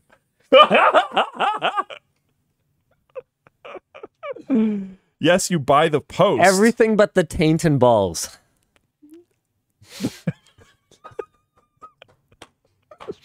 Oh, sorry, balls and taint. Balls and taint. Okay, this is a reference to a previous WAN show. I would not. Yeah, you just cover those up, and it's fine. And then it's tasteful. Yeah. Yeah. Okay. I don't know, but I mean, if you're into that, if you want to see Markiplier in that way, you can subscribe. You can buy his posts. Don't know that I need to. Like, I could end up meeting him at some point, and I just don't need to have seen him naked. I have met him. I actually like this story because it's so uninteresting, but I'm going to say it anyways. I was going to PAX. I was doing my normal PAX thing where I'm hanging out with my friends that I've gone to PAX with for a million years, and we went to that Starbucks. I don't drink coffee, but some of the other people I was with wanted some coffee in the morning. We went to that fancy Starbucks, the one where they like test out different beans or whatever. I don't know anything. I don't know what this is, but we'll see it after. And he was standing there with the lady, and he hadn't been hoarded yet. Yeah. People had not recognized him yet. So I have no idea if he knew who the heck I was. But I saw him from across the room, and I just did a head nod, and he did a head nod back, and then I completely ignored him because I was like, I'm not going to be that guy. Yeah. I was interested in going up and saying like, oh, hey, I'm from this thing. How's it going? Whatever. But I was like, I don't want to be the person who starts the inevitable wave that is going to happen whenever Markiplier's at PAX. Right. So I was just like, I'm going to be a bro and just stay over here. It was cool. ChatGPT's got us covered here. A tasteful nude photograph is one that is artistic or aesthetic in nature and does not depict explicit sexual activity or genitalia. Okay. It is a photo that celebrates the human body in a respectful and non-objectifying way. So no dongs, no tacos, but buttocks and breasts probably okay. So that's the one that I'm wondering about. Yeah, but I think it would have to be without the So I would say cheeks are fine, but you know, Yeah. Okay. starfish not so much. Right. Yeah. But the top. That's why I'm saying is it different for women? No, yeah, that's not genitals though. That's still considered a secondary sex characteristic. That's tasteful. I look. I am not. So if I'm not the one defining it here. So if Lady Plier did one of these, she could be topless. The definition of a tasteful nude photograph would not change based on the gender of the person depicted in the photo. Okay. All right. I had no idea. It is important to note, however, that different cultural and societal norms may affect how a nude photograph is perceived, and the same photograph may be considered tasteful in one context and not in another. Ultimately, it is a matter of personal judgment and individual interpretation. Thank you, chatbot. Yeah. Because there's a lot of, obviously there's like the Free the Nipple movement and like all this other type of stuff. Like, I don't know. I don't know what's going on. But yeah, if you want to support Cincinnati Children's Hospital or the World Food Program, and you want to see Markiplier in a state of undress, yeah, check it out. I mean, he's sexy. The photo that you can see on OnlyFans is genuinely hilarious. I don't know if that's like a good idea to show on the show or not. I showed it. He has the champagne bottle. The champagne bottle covering it's very funny. That is tasteful. I would say that is tasteful. It's aesthetic. Yeah. So all right. Yeah. Moving on. Okay. What else? What do you want to talk about next? Did we talk about the? Oh wait, we were supposed to do some merch messages. Very good. Okay, hit us, Dan. Yeah, that segue was too perfect. Too perfect. This is from Maximilian. Love the backpack and screwdriver. Linus, I wanted to ask your take on innovation in the VR headset space, or lack thereof. It feels like nothing has happened since the Index, not counting the incremental updates from Meta. Well, I wouldn't call what Meta's been doing incremental. I mean, or you nothing. You got to understand a lot of what's being done is on the software side. I think as hardware enthusiasts, we can tend to be dismissive of software innovations, and you could look at like the GPU space and kind of go, oh, there's like nothing happening. We only get new GPUs like every 3 years now. This is ridiculous. But on the software side, there's a lot happening to enhance our gaming experiences. And I think we've just got to learn to be, even if it's, not as fun, not as exciting, we've got to learn to be a little more open-minded. I mean, I would also argue that the newest update, while expensive, is a nice jump for people that wanted to jump in hardware. Oh, you mean the Quest 2 Pro? Yeah. Yeah, it's the how slim it is, like the weight drop, a few other those are not the easiest things to accomplish. I don't know that the complete package is really my cup of tea. I'd rather have something more like an Index 2. Oh yeah, I'm just saying there is innovation happening. I'm not necessarily saying it's the exact stuff that I would want. I would also argue that if there is a company throwing, as far as I can tell, infinite amounts of blank checks at a project, it might not seem the most worth investing in as a competitor, while they seem to be burning to the bottom. Might as well let them do all your research for you. It's a lot easier to reverse engineer than to originally engineer. So I think competitors right now, if anything, are probably just sitting and waiting and going like, yep, keep doing it. And then we'll do similar things later. I don't know. Yeah. Because like it doesn't look like... I mean, look at Facebook's or Meta, whatever. Look at Meta's financials right now. Like, this doesn't look like the most exciting thing to jump into at the moment. Yeah. Yeah. Okay. Well, I think we're going to continue in the VR lane. We got one for him from Jerry. Hi, Linus. Have you looked into base stationless full body tracking like Slime VR or Haritora X? Even though I daily my Index, it's a lot of fun to put my Quest and play VR chat with my whole house as a play space and with my slimes I made. You ever heard of these? Slime VR full body tracker. No, I can't say that I'm familiar with this. They raised $1 million. I just completely missed this evidently. Oh, okay. So they're just trackers that the inside out tracking on the Quest can see. Oh, that's clever. That's interesting. Yeah. Yeah, that's super cool. Yeah, no, sorry, I can't say I've seen that before. Yeah. Yeah, it's cool. As someone who doesn't really do chat VR, I mean, the concept of being in a state where I have nothing else to do that I must do such that I can just sit and talk with someone, it's like foreign to me at this point. Like honestly, I wouldn't actually, I've had a lot of people ask me, like, do you want your kids to like run the company, or like, you know, are you grooming them to be YouTubers or whatever else? And I'm kind of sitting here going like, I don't regret any of my choices. I don't really believe in that, or at least I try not to. But I don't know that it's the best either. Like I wish I could just. There's a lot of stress involved with being on the social ladder. Just talk, you know, just hang out. Like hanging out is not really something that I get to do very often. Work ending when you go home is a completely foreign concept for both of us. Yeah. Has been for a decade. Yeah. There's definitely downsides to it. Especially around here, like, trades are cool. You can find immediate work. It ends when you go home. Yeah. Like the demand for people in trades right now is wild. Absolutely wild. If you are any good. Oh, not even if you're good. If you show up when you say you're going to be there. Yeah. You will find work. Oh, I promise you. Yeah.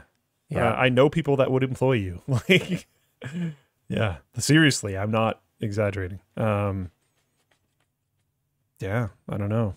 Solid job security because there's way too much to work on.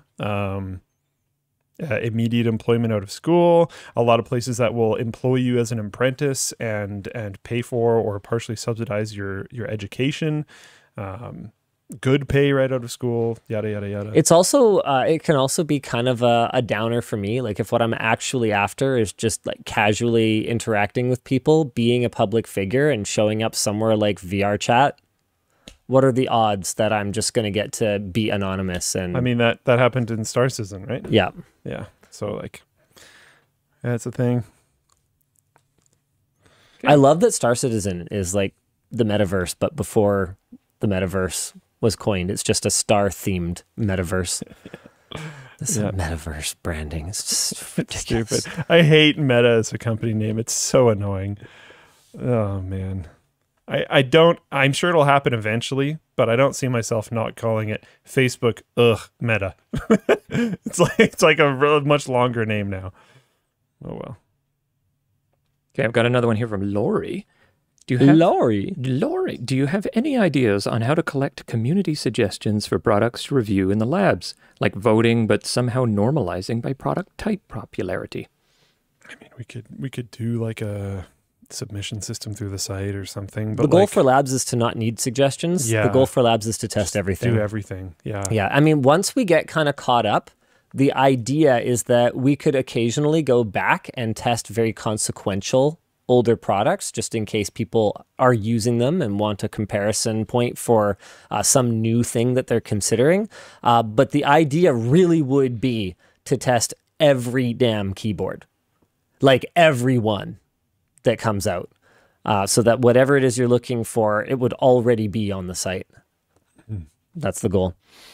All right. Why don't we find another topic to jump into? Okay.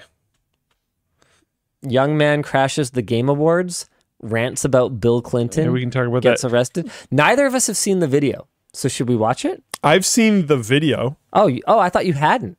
I didn't watch the Game Awards, but I didn't understand what the heck people were talking about. So I watched the like 20-second clip or whatever it is.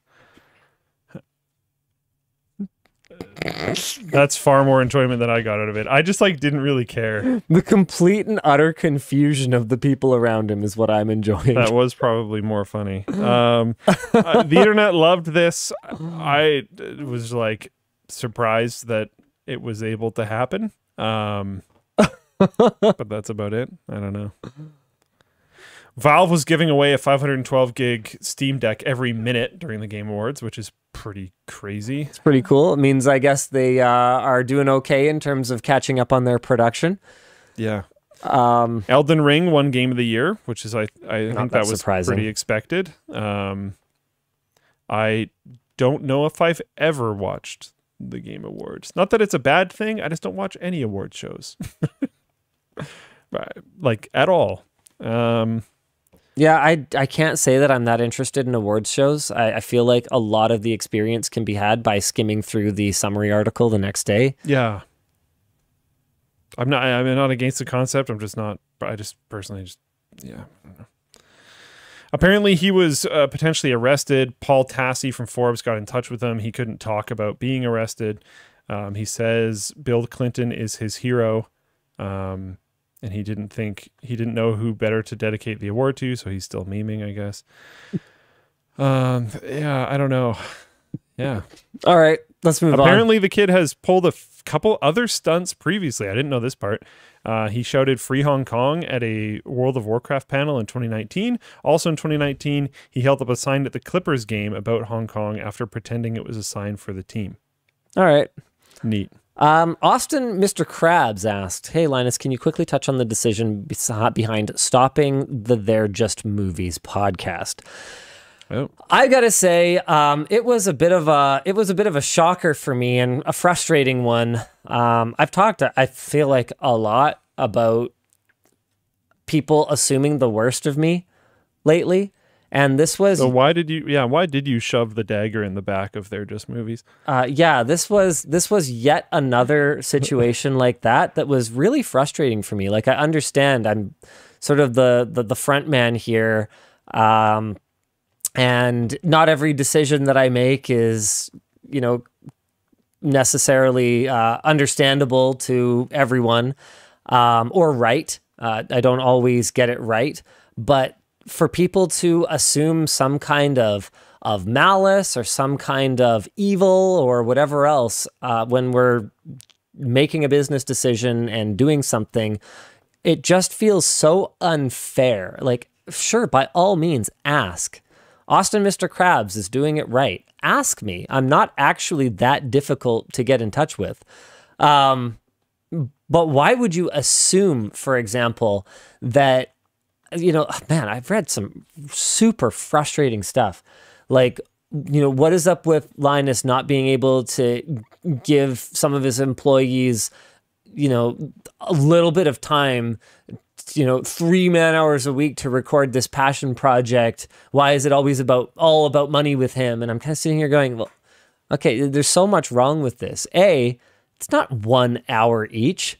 But you think it's edited, right? So they actually do record for longer than that. They have to edit it. Okay, so you're wrong about the time commitment. It's a lot more than you think. B, I wasn't even the one who brought it up. Like the discontinuation of the They're Just Movies podcast was not a Linus initiative. So you're just making assumptions. There are business reasons why it probably doesn't make sense to continue. I can tell you it's not profitable, but that is not the reason that it was ultimately shelved. If that was the reason, it would have been killed a long time ago. It was a team decision, and it's one that I don't know if the team behind the podcast is going to talk about how everyone feels about it individually, but ultimately it was a team decision that was made, and we're not able to move forward with it. That doesn't necessarily mean that I'm evil. It just means that for Linus Media Group Incorporated, it doesn't make sense to continue that project. Like, come on, guys. Ugh. Yeah, evil Linus shoots down small podcast. Exactly. Exactly. Blaze Henry 1 says, Linus, you're taking random criticism on the internet way too personally. My personal critique of you on the internet. Yeah, the thing is that it is personal, right? It is personal. It's this personal attack that is just based on an assumption rather than being based on something that I've actually done. And a lot of the time flies in the face of every public action that I've ever taken before and since. So it's just, yeah, very, Very, very, very frustrating. We've taken a lot of criticism over the years. Sometimes it's super founded, sometimes it's not. Oh, sometimes it's very valid. And and that's one of the reasons it sucks when it's wrong, I think. Yeah, well, I do take critique seriously. Yeah. And we are always trying to do better, which is why when the critique is not helpful and not based on anything and just sort of random vitriol, random anger, that I don't know how to deal with it because I can't block it out. I have to filter through garbage in order to find these nuggets that really do make me a better person or make us a better company. Which does happen. It happens a lot. Your feedback is valuable. Some people have abused this, but all the WAN shows or anything else that I'm in, I load all the comments, which sometimes takes a while, and then I Control F for my name every time because I want to know. There's good stuff, which is nice, but there's also negative stuff, and sometimes the negative stuff is very legit, and I should act on that, and I try to. I don't know. And sometimes it's not legit, and it's really frustrating. Yeah. And that's just, I don't know. It is what it is. Yeah, and I totally get it. It's frustrating when a show that you love gets canceled. And I don't want us to develop a reputation for creating things, letting you fall in love with them, and then ripping them away. Well, we don't want to be Netflix. Yeah, right. That's, I guess, more on point. Yeah, like the number of shows that Netflix has left hanging on cliffhangers forever it's you know what? Is there an equivalent to the killedbygoogle.com site for like Netflix? for Netflix shows that have specifically ended without wrapping up loose ends? Like I wouldn't count something like The Dark Crystal because it kind of ended it, right? And because it was a prequel, you obviously know where it's going from here.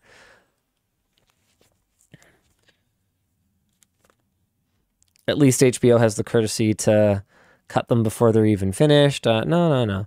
The end felt abrupt. Yeah, 2nd, people are discussing it, but no, there doesn't seem to be not an equivalent site. There's a Decider, some website. I don't know. Has like a list of all of them updated as of December 2nd this year, so it's pretty new. But there's no like Killed by Google style thing. Yeah. Okay, yeah, that would be really interesting to see because I know they've done it a lot. Oh yeah, definitely. And like to the point where it's really hard to motivate yourself. I feel this. It's really hard to motivate yourself to get invested in a new show, knowing that there is a huge chance that they're just going to rug pull you and you're never going to know what happened to the poltergeist living in Sarah's attic, or whatever character or plot point we're talking about. Well, this is the same. We talked about this about Google a while ago with the whole kill by Google thing. Is it makes you not want to adopt new Google services, which then makes them kill more Google services. So it puts them in this position where like they can't release things that are going to work because everyone's so sketched out about it being pulled anyways.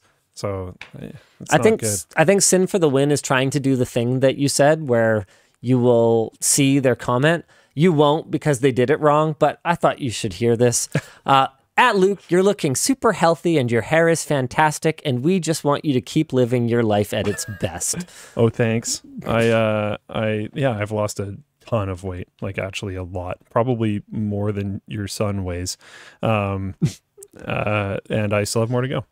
But I'm starting to get to the point where I'm shifting gears, where I want to start building muscle more than I want to start losing weight. Because I'm not there yet, but I'm getting into the area of the actual just raw weight that I want to be at, but I'm not at the composition that I want to be, if that makes sense. I'm still carrying too much fat. Lundo Spark asks, do we have a new name for the lab, formerly known as Lab 32? I think we're settled on LTT Labs for now. We couldn't really come up with anything way better, and we already own the domain, so it is what it is. Yeah, we reserve the right to change things. Yeah, we could totally still change it, but we haven't yet. Apparently someone registered killedbynetflix.com in 2020, so someone else had the same thought for sure. Yeah, they should do something with it. Speaking of Luke being wonderful, Luke hosts videos again now? Oh yeah. Good job. Lots of really positive feedback on both the OVH infrastructure tour and the... Yeah, it was like, oh, Wild Luke appears! Oh, it's amazing! I told you I read every comment that has my name in it, and I do that. That took a long time with that video. It was weird. I looked at the channel, and half of the videos that were up were by you, and half of the videos that were up were by me, and I was like, what year is it? I know, right? What's going on? I was like, this feels a lot like 2015 or something. Yeah, I know. But yeah, I don't know. Not particularly. It just happened that we had decided to do the Arc Challenge thing a while ago. Yep. We had done the Linux Challenge thing before, so that wasn't new. Yeah. And we had decided to do that I would go to France. He to called dibs. I did. Hard. I did. I really wanted to do that. I'm very happy that I did. But I called dibs on doing the OVH tour in France quite a while ago, and then they all just sort of happened at the same time. Well, Luke being in his own Arc video was not supposed to happen. That too. Yeah, that wasn't made up for a funny intro. Yeah. He just his entire part got cut from the video by accident. So. Yeah. So it was more like chance than anything. Nothing's really like changing. I have more people to manage now than ever. Yeah, he like does not have time to be in videos. I'm not a regular video host. I do, once I'm actually working from office, I would like to do things like tech links a little bit more often and stuff like that. Like, yeah, that'd be great. I don't want to be a complete stranger, but I'm not a regular host, you know. You're not going to see me on the channel as much as you did recently. But yeah, I do wish those videos did a little better. I will say that. But one of them was a sponsored video, and one of them was, one with cutting room floor almost. Yeah, so it's probably okay. Oh, it did hunt 1 million. There we go. Oh yeah, no, it's fine. Yeah. You know what else is fine? Check this out. What's this? Oh, there we go. Oh, there it is. LTX 2023, baby. July 29th and 30th, 2023 at the Vancouver Convention Center. I will see you there. Yeah, I'm actually super excited because it's been a long time since I've been to a convention. This has been the longest in my life since I ever went to a convention that I haven't been to a convention. Yep. So it's weird. I'm excited LTX is coming back. We are branding the LAN, Whale LAN. That is official. Cool. Like, it is so stupid how some of our branding comes to be.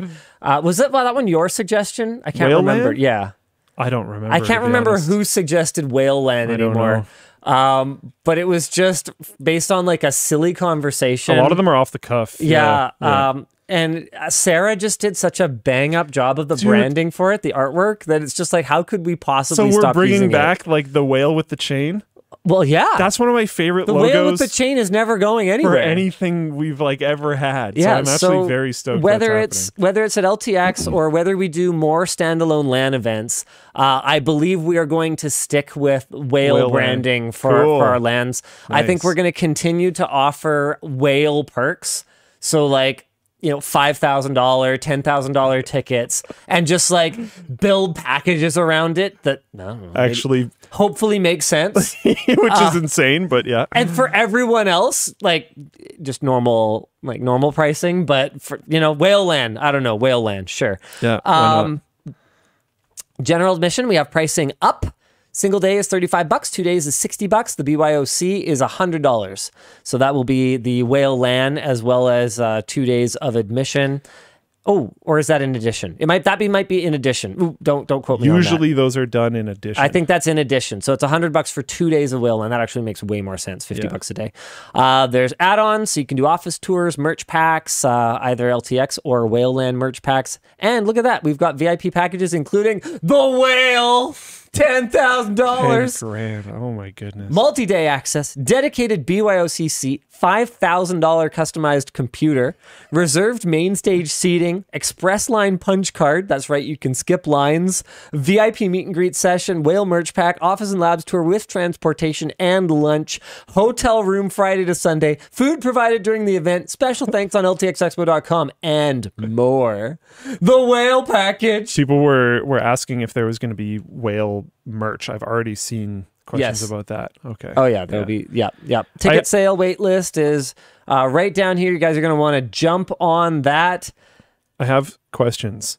They might be answered on the site, and you have questions. Yeah. I have answers, and they might be wrong because I'm not the one organizing it. Chase and Colton are on top of that. So Whale Land was overnight. Yes. It looks like it is. Wait, hold on. Yes, because usually in expo halls and stuff, this appears to be overnight to me. Whoa, that's so sick! Oh, that's exciting. You're not sleeping that weekend, probably are you? not. Let's go.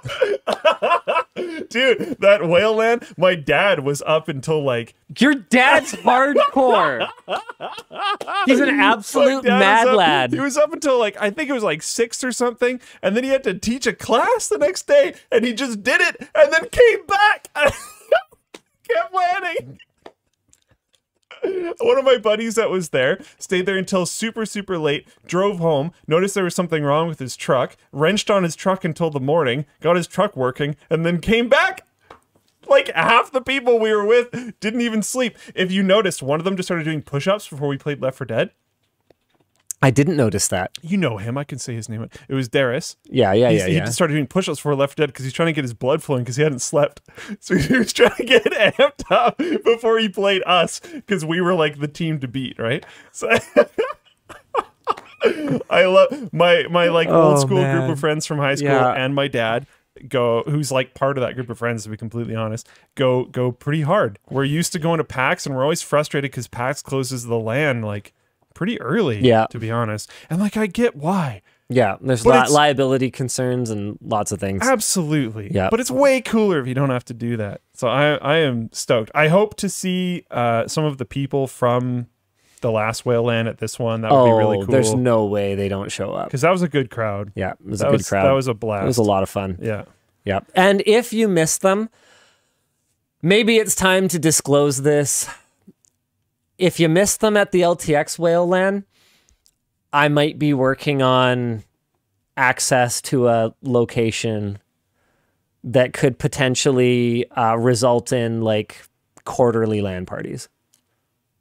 Do you not know about this? No. Oh. That's cool. I like this. How did I not know about this? Here, let me just give you a hint. Oh,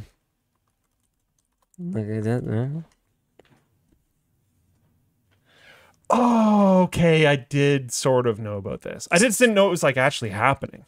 It's happening. Cool. Okay. I had heard the grumbles of it potentially happening. It's happening. Okay. That's wicked. Yeah, it's happening. Very cool. It's one of those things where probably, like, as long as we don't lose money on it, like we did with Whale Land, from a business standpoint, I think it's great for community engagement. It's just a lot of fun.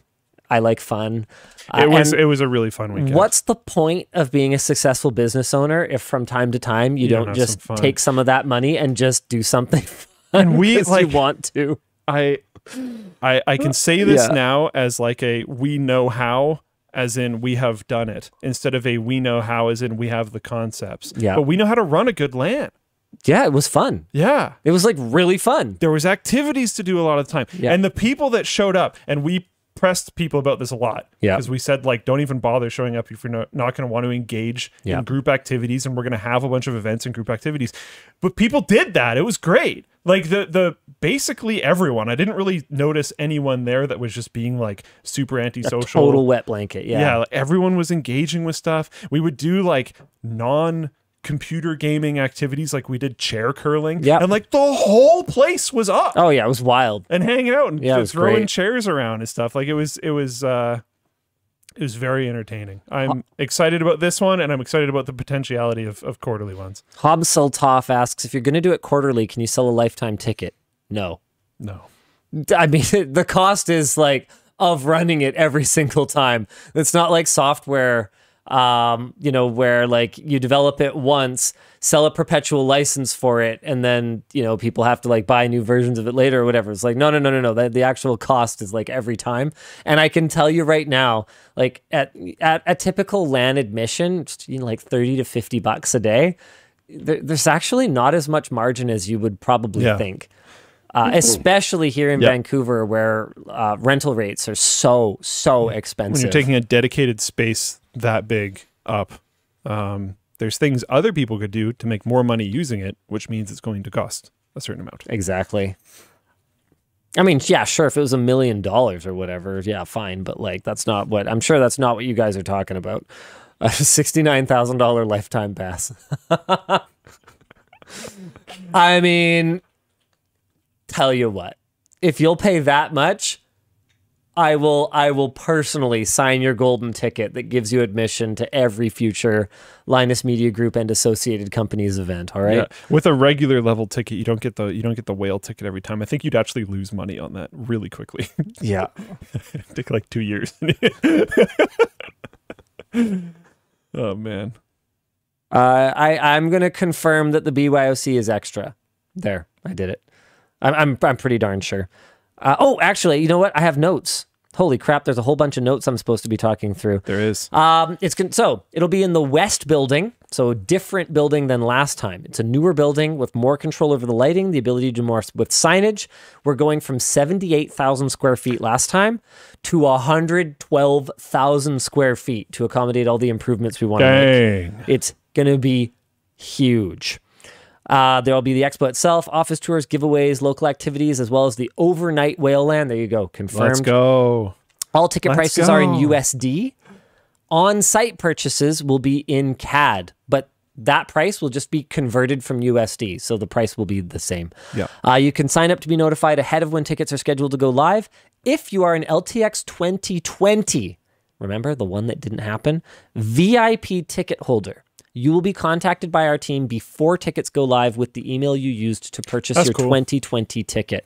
We want to make sure that if that was what you wanted, you don't just get scooped by someone else and you don't get a chance to get it. That's cool. Ticket sales are expected to go live around the end of January, and we'll update ticket info on the website before sales if any major changes occur. We are going to need volunteers. You can sign up on the site to get notified when we start going through applications. Shout out to the awesome volunteers from LTX 2019. If you want to know about booths and activations, we actually have some confirmed booths and activations. We have tidbits of info on those currently listed, and we'll add more as we get closer to the event. Oh, okay. Well, hold on a second. I want to know what we have confirmed. What's confirmed? What's going on here? Expo. Here we go. Returning classics. The Retro Lounge. So it'll have more retro games, arcade machines, phone charging stations, comfy seating, and more. The Case Toss, an LTX classic. It's good. The goal is the same as always. Throw a computer case as far as possible. We're going to add additional lanes to help reduce wait times. LTTStore.com will be there, so you can buy merch in person. CPU delidding and GPU repasting will be making a return. LTX is not liable for any damage that may be caused as a result of your teardown or modification of your components. And the Build a PC workshop. We will be allowing people to learn the basics of computer building with real working hardware. It might not be working, but it'll be real. We might have to get that fixed. By the end of the workshop, you should have a computer that actually boots and runs, except you don't get to keep it. I really don't think we should do it that way. I think we shouldn't. Yeah, you should just take broken hardware. Yeah, we should have broken hardware. Well, anyway, we'll figure that out. Clearly, there's still internal discussions to be had. We have some new stuff, gaming at different frame rates, so you can like really feel the difference. So we're going to have, since Minesweeper was getting a bit stale, this year's high score challenge will be 3D pinball, so get practiced up. Cool. You'll be able to do your first 3D print if you've never done one. We're going to have like an HDR experience booth. It's one of those things that's really hard to describe, but really easy to experience. We're going to have like keyboard and switch testers, so you guys can try all that kind of stuff out. All the Windows is pretty cool. Yeah, every Windows. That's cool. See how computers have evolved, so you'll be able to just like sit down in front of them and like try and do stuff, which is pretty cool. We'll include games that were prominent on each OS, so you can kind of go through that that evolution for yourself. Lots of stuff to interact with is really the goal. Do we this might, maybe I shouldn't, I don't know. Is Bob and Rod coming? I don't know if we've explicitly reached out to them yet, but if they're not there, I'll be disappointed. Yeah, me too. So we'll have to get that sorted out sooner rather than later. Yeah. Bob and Rod are our friends from BS Mods. Yeah. Rod's probably watching. Rod, consider this your formal invitation. Yeah. Whatever we got to do to get you there, you just let me know. Yeah, because they did like drag Bob out of. They did like a hardline tube bending thing last time. Yeah, those guys are utterly amazing. Yeah, they were awesome. So. Yeah. Rod's in the float plane chat. Yeah, I figured. Hey, there he is. There he is. All right, good stuff. Good stuff. We'll see you there, man. Man, haven't seen them in 3 years. It's been a long time. 4. Yeah. What the crap? Yeah. It's ridiculous. Yeah. Go f yourself, COVID. For real, though. Yep. All right. Special guests? Yes.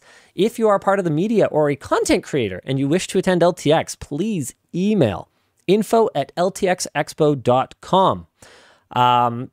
As with last time, we have I'm not going to say blank check, but a huge budget for flying out creators.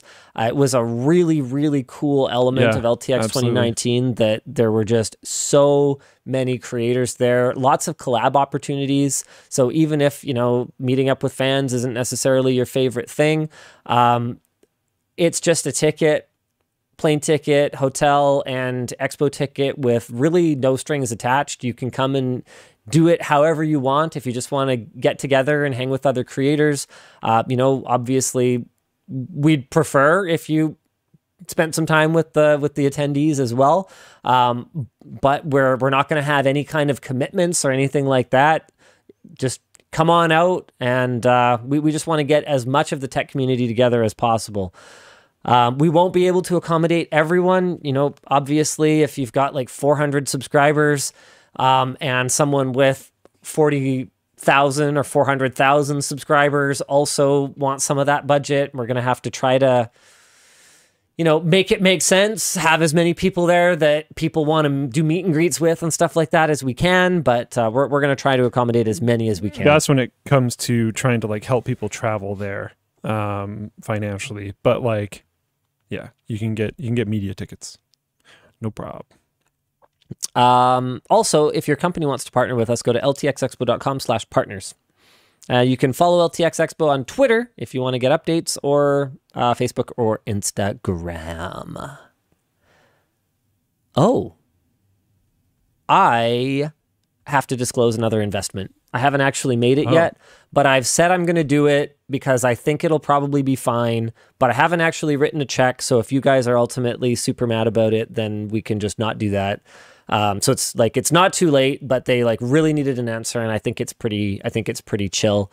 I can't really name any names, but I will try and give as much detail as I can in the interest of you guys understanding what it is about, without causing any problems for the people involved.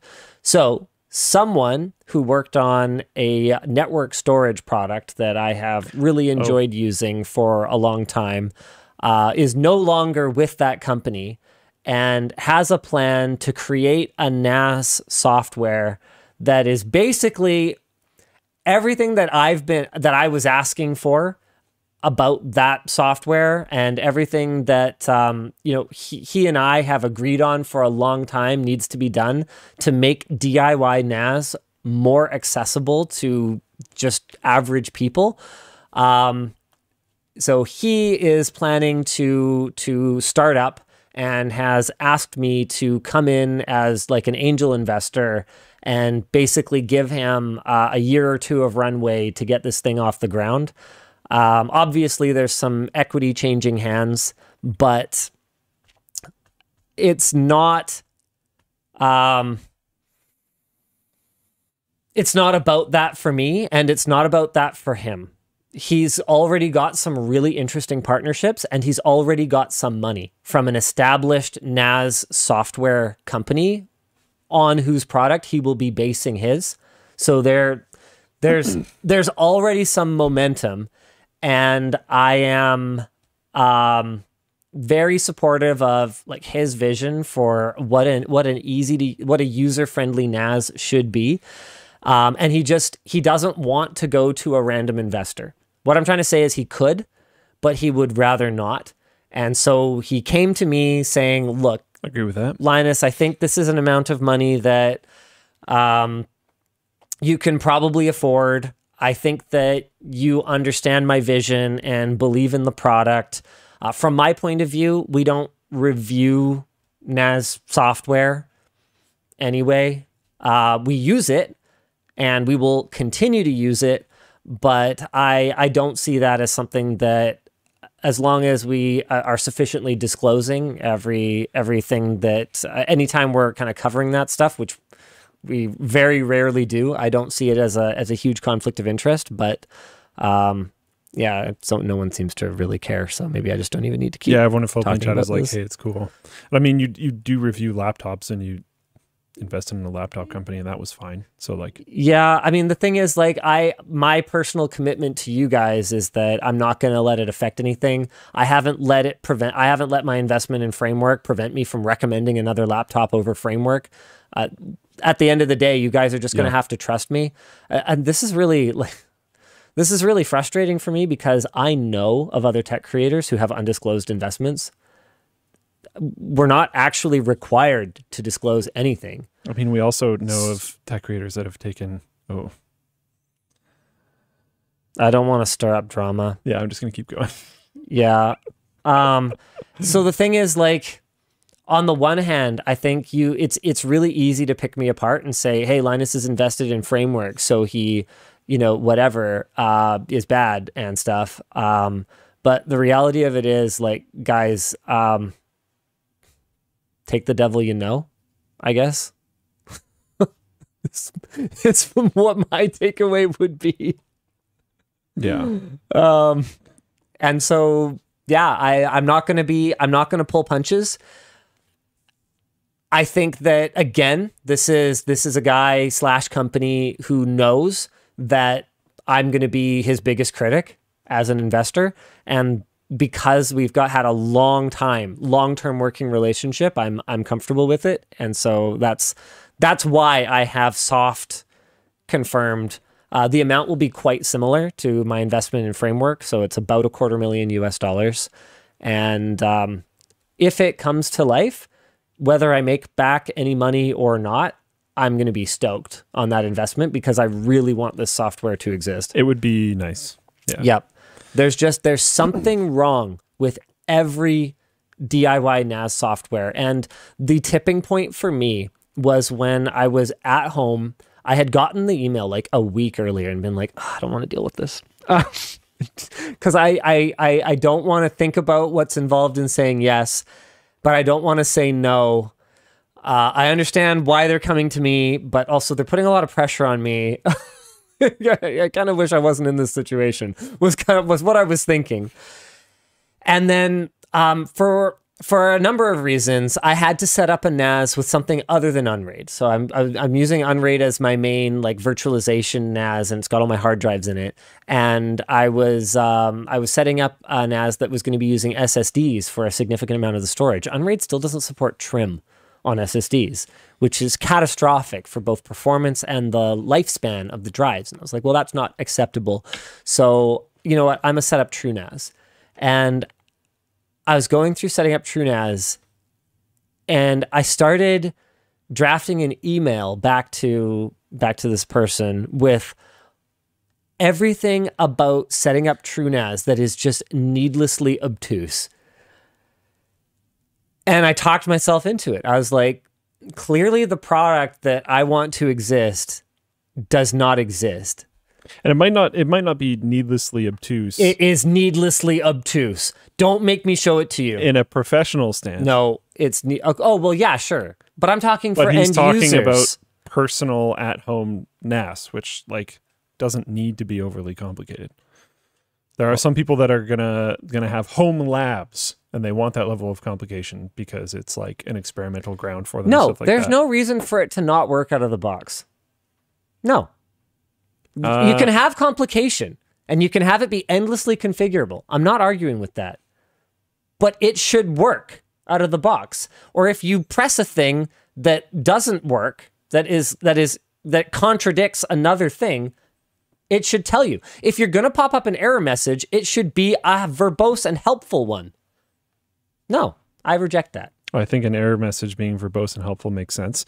I don't But necessarily that's the kind of thing I'm talking about. I don't know 100% what you're describing. That's clear. what I mean by obtuse. Well, that's not always what that means. Okay. Because you could mean there's too many options or too many settings or whatever else. No. Okay, I know. So obtuse means like it's kind of like needlessly complicated or like unnecessarily difficult. So here's something. Yeah, but okay. You can't rename the root Z pool. Okay. Unless you use the command line. You can do it in the GUI. There's a GUI place to rename it, but you can't. You just can't. Okay. But you can totally do it if you just like enter 2 commands. So why don't you put a thing in the GUI and on the back end it just issues those 2 commands? That's fair enough. Okay, that's obtuse. Yeah. Okay. An SMB network share can be created, but cannot be accessed unless you create a data set for your Z pool and happen across the little drop down to set it to SMB type. That's obtuse. So you would want it to automatically do that? That took me 2 days to figure out. I would want it to prompt me. When I create my SMB share, it should say, hey, you haven't created a data set for your Z pool and set it to SMB type. Or you haven't set you haven't set your Z pool to SMB type. Clearly, I want an SMB network share, and if there's a dependency, I should be prompted. If you have a GUI, it should operate like GUI software. I think that's fair enough. I do want to defend like command line straight up versions. Yeah, that's fine. And that's not what that's not my problem. Yeah. My problem is if you have a GUI that has a field and there's no like operating system breaking problem that prevents you from changing that field because you can totally just do it with 2 simple commands, then you should be able to just change it. Yeah. Yeah. That's obtuse. That's what that word means. Yeah. Also, like every other NAS software I've ever used, missing the most basic of buttons. The restore everything to default button. Yeah. How on earth does that not exist? Anyone can accidentally change something. Anyone, no matter how experienced. There should be hey, just reset to defaults, both with or without destroying data sets. Factory reset settings is a nice thing to have. So, this is the kind of, oh yeah, it was a total pain in the butt to verify that I had installed to a mirror. Once you're booted, it's like not obvious that your boot drive is mirrored, which was really annoying, hidden behind some stupid drop down. Deleting a random extra directory required a command line for some reason. Like, just obtuse. Which again, it requiring command line, I don't have a problem with on its own, but when it's for normal users, then yes. If it's to delete a directory that like I can view, but just is impossible to remove unless I go into the command, anywho, obtuse. And so that's my hope. That's what I hope this would solve. That's what I hope. Oh man. I feel like we were looking at the topics for this week's WAN show thinking like, what are we going to talk about? And we have been live for like over 2 hours. And yeah, I told you we can riff on stuff sometimes. Yeah, iCloud now has end-to-end encryption, and the CSAM thing where they're searching for child sexual abuse material in iCloud photos has apparently been scrapped. They will still be monitoring iMessage. The FBI is none too pleased about the increased iCloud encryption, saying in a statement, "This hinders our ability to protect the American people from criminal acts ranging from cyber attacks and violence against children to drug trafficking." The British are apparently super upset about it as well. Obviously, we take a realistic approach. We are mostly pro encryption, pro personal privacy, but also understand the other perspective. I think is kind of a fair way to frame our stance on this sort of thing. I also I don't know, man. I don't trust Apple that much. I mean, I guess technically this is verifiable. It's just that the way that Apple protects their Chinese users' data is not very protected at all. It's, I don't know. They've shown a willingness. They've gone to bat for user privacy before. Like the San Bernardino killers case was a really high profile one, but then they've also completely caved when the stakes are high enough. Like that, if you go down the rabbit hole on that data center that they are mandated to store all Chinese users' data on, and how it's like essentially run by the CCP. Like, okay, yeah. And once you have physical access to a server, nothing else matters. Yeah. So, Xbox games are $70 now, though. Yeah. Are PlayStation games as well? I don't think so. Can we talk about the fact that this is even news? Like the fact that games were pinned at $60 basically from my childhood until now is actually incredible. Nuts. Yeah. How much would that be? Doing an inflation calculator thing. Yeah, sure. Yeah. I'll do it real quick. I'm looking up, this is probably Canadian. Modern Warfare 2 on PlayStation is $90 Canadian. That's probably about $70. Yeah, because I thought PlayStation did it already. That's why I was saying this. But maybe I was wrong. I don't know. In 1992, if I purchased an item for $60, then in 2022, that same item would cost $127.45, which, in fairness, if you buy like a complete package or all the DLCs, many games actually do cost that much. Definitely. But there's been this unwillingness or inability or whatever it is. There's been this block that has kept game developers from, especially on console, from deviating from this like $59.99 sell price. Yeah, I think they would have to all do it simultaneously for like the AAA $69.99 price thing, or whatever it is. But or $59 was it be? Because that'd be $60. Apparently, PlayStation has been $70 for PS5. Yeah, so I thought. So Sony blinked first. A bit. Yeah, yeah. That's a difficult thing to do because you're competing against another console. And if that other console, all their games is $10 cheaper, like I don't know, that can be rough. Yeah. This is pretty big. Adobe is going to be selling AI stock images. I have so many issues with AI art. They brand this as amplifying human creativity. Oh, I mean, really, I think Adobe? It can, but when it's trained off of other people's art, it's such a huge issue. Someone commented on last episode saying that they were stunned that I had never heard of something. In the notes, there was something. They fed GPT-3 prompts into this other thing, and it gave them interior design stuff. Mm-hmm. And I had never heard of the thing that they used, and it was an AI art program. Yeah. So I went to go check it out. The front page for this, I don't remember the name, it doesn't matter. The front page for this AI art thing puts, I think it's like 6 or 9 random recently generated AI art photos on the front. One of them was like almost freaking identical to something that I've seen before.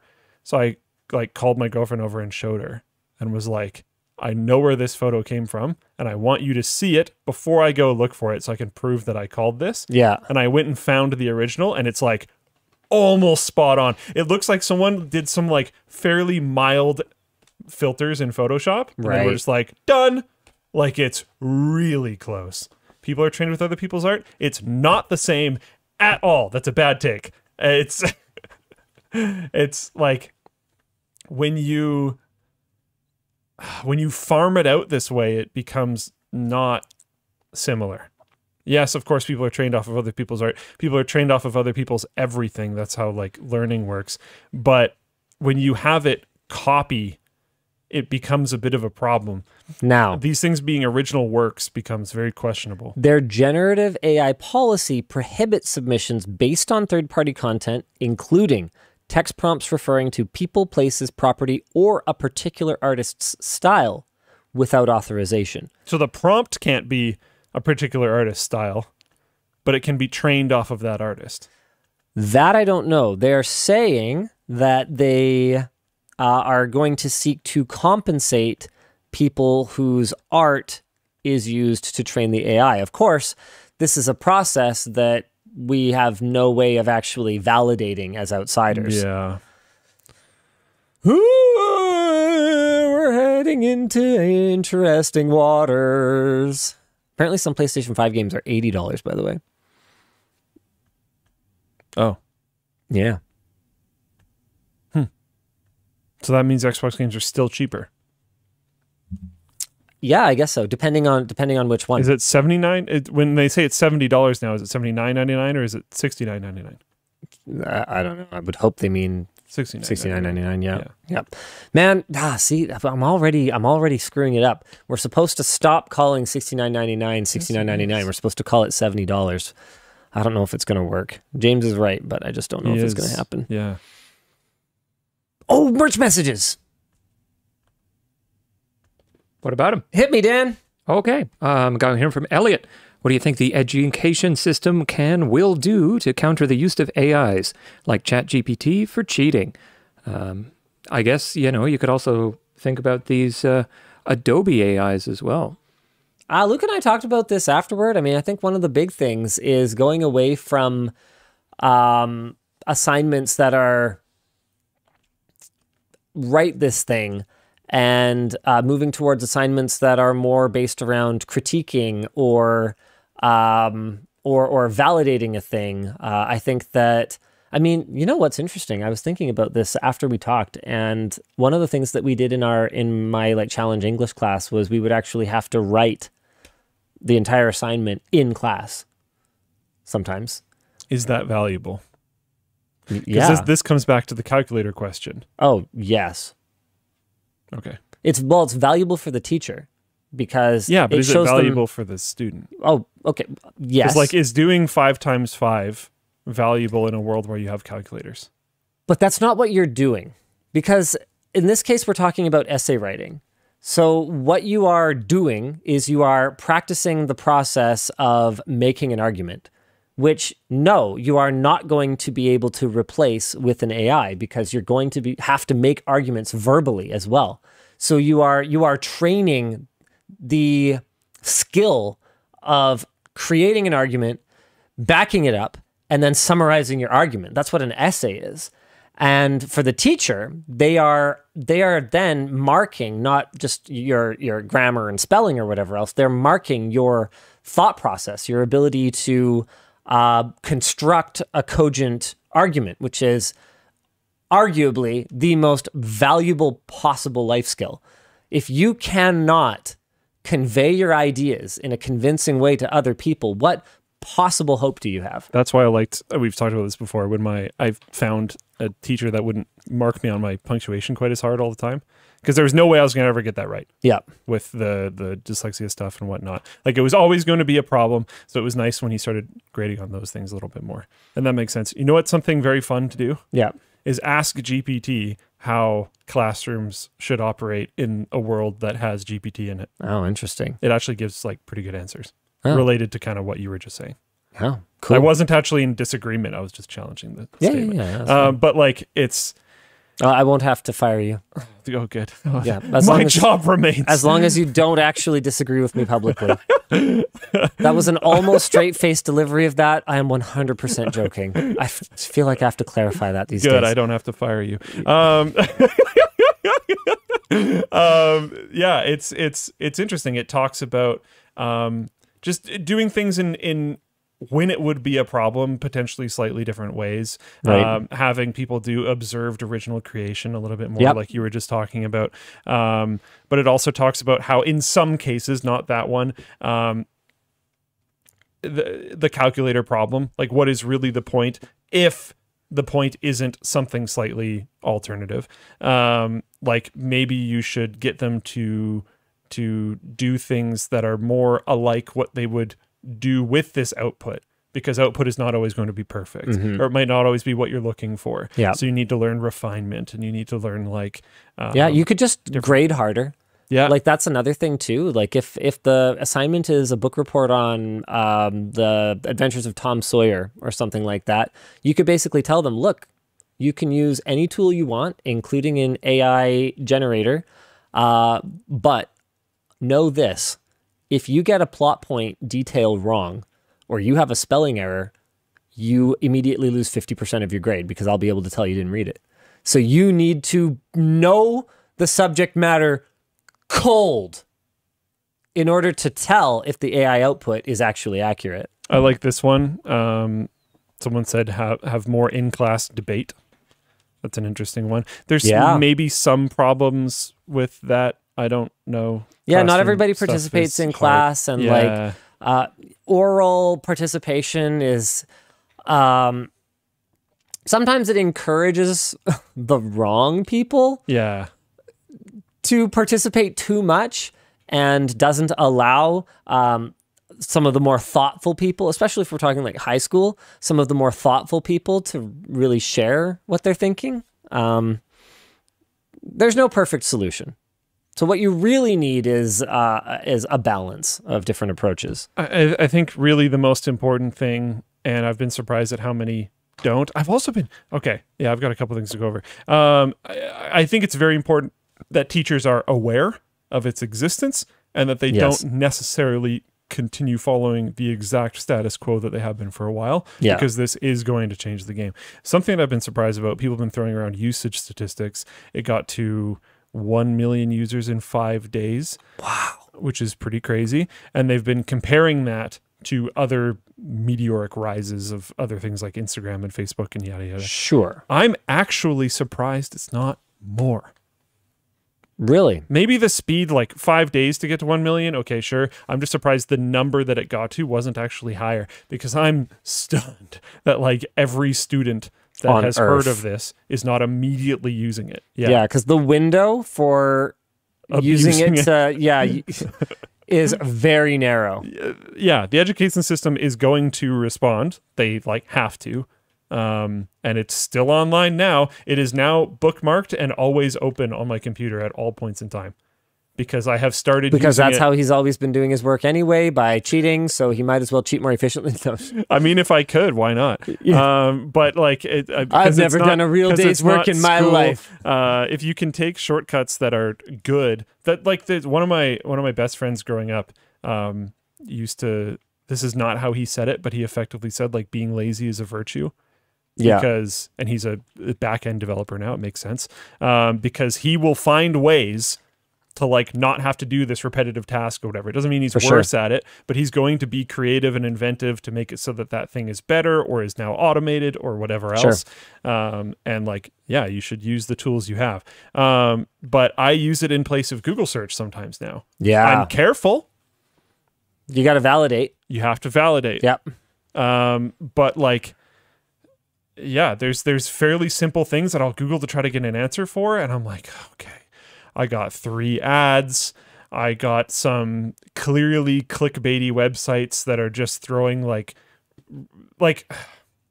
something that I hate doing is searching for reviews of like anything that isn't a section that has large creators behind it, because you're just going to get all these websites that are just like Amazon click farm websites, right? That just try to give you like, oh, this is the top 10 CBD oil, whatever. Snowboarding goggles, like scuba, whatever, like anything that you're looking for. It'll just be like, and what are they actually? Well, probably the top 10 products on Amazon, and every single one of them has an Amazon link because they just want you to use their affiliate so they can make money. That's all they actually want. It's not actually good. It's so annoying. So with like those types of things, it's nicer to be able to just ask GPT and have it spit out an answer that is actually an answer right away. It might not be right, and you need to verify, and you need to make sure that it's not like complete crap, but it's usually if you know that it will confidently lie, in my opinion, it's not that hard to notice when it is. Yeah. But you have to be aware that it will do that. Yeah. Dan. Sure. Do you want to stay on the same vein or switch to something else? Yes. Okay, this one's from Brian. Stack Overflow has banned the use of ChatGPT completely. Blanket ban. All of it. Do you think this is the right move? Do you think we need some sort of AI detection for these kinds of systems? Not gonna lie, I was reading. What do you think education system can you counter the AI? Okay, now the third one. The third one. Yeah, the bottom one. There you go. Wait, the bottom one. No. Stack Overflow has banned the use of ChatGPT at all. So I heard about this. Do you think this is the right move? You think we need some sort of...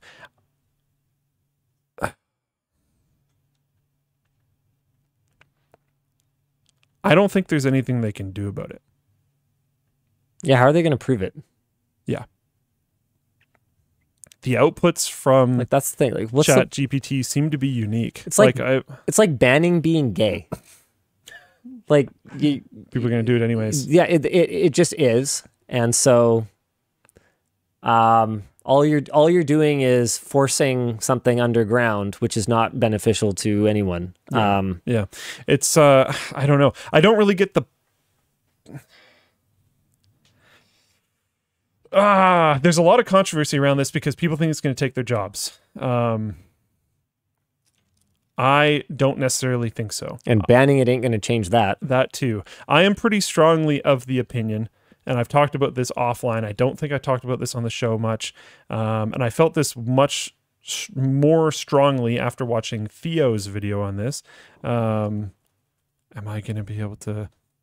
Yeah, so Theo, the CEO of ping.gg, we use them for our remote calls. So like when I was in France and Serbia and we had to do WAN show, we used ping.gg. We've used them for remote calls for a while.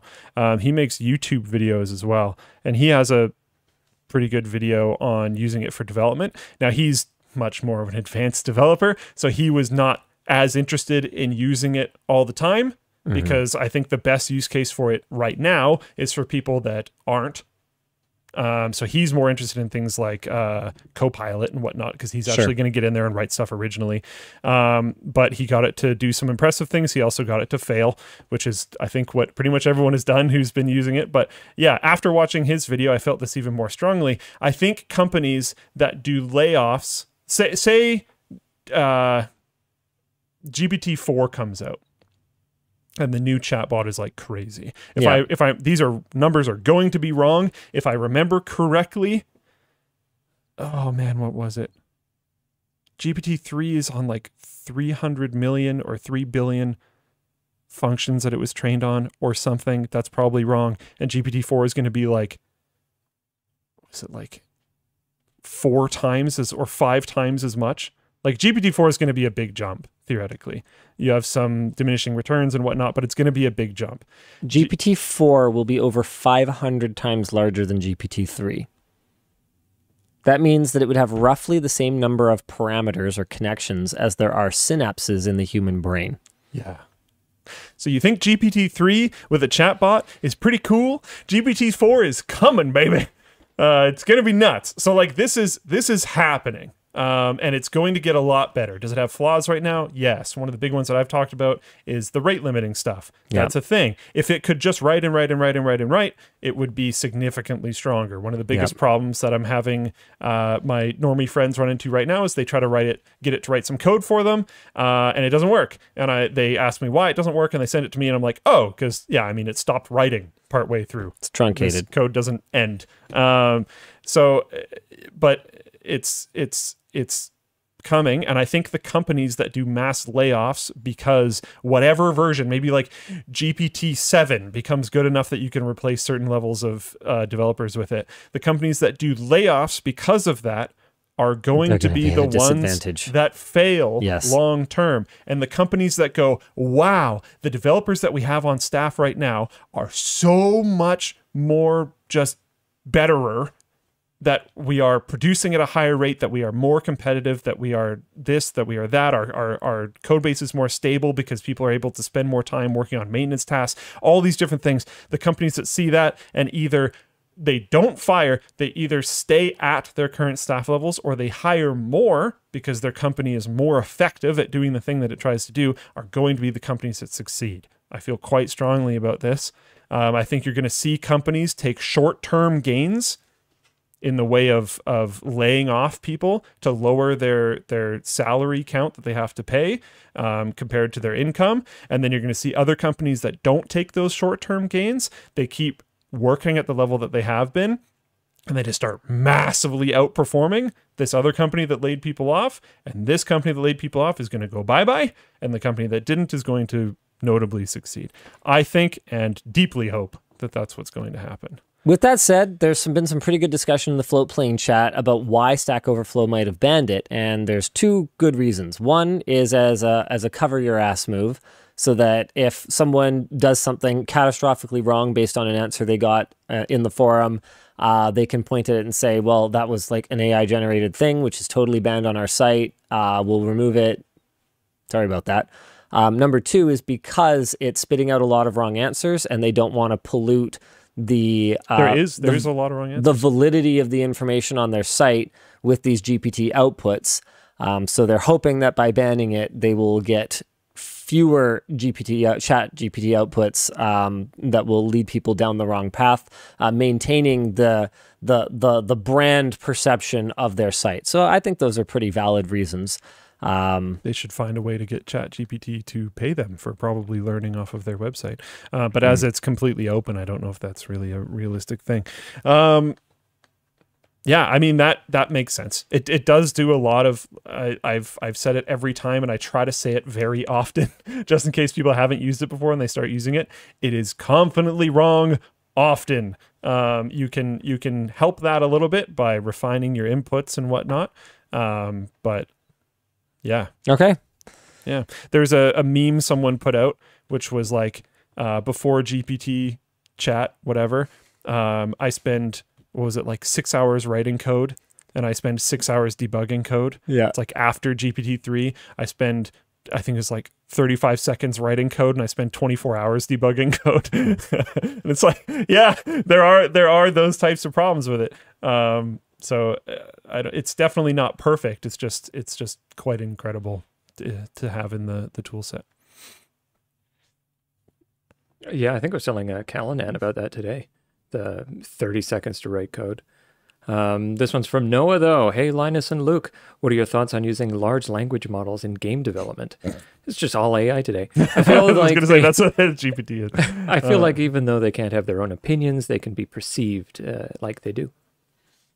Yeah. Kind of cool. Like if you just walked up to an NPC, like a random NPC, and could have like a long conversation with them, I feel like it could be really good for immersiveness, but really bad for gameplay. Like it's really cool. If you want to go down a rabbit hole, I've recommended one rabbit hole already this show, but this one's really cool. Look into the ways that game developers will try to guide the player through the level, through the experience, be it through lighting or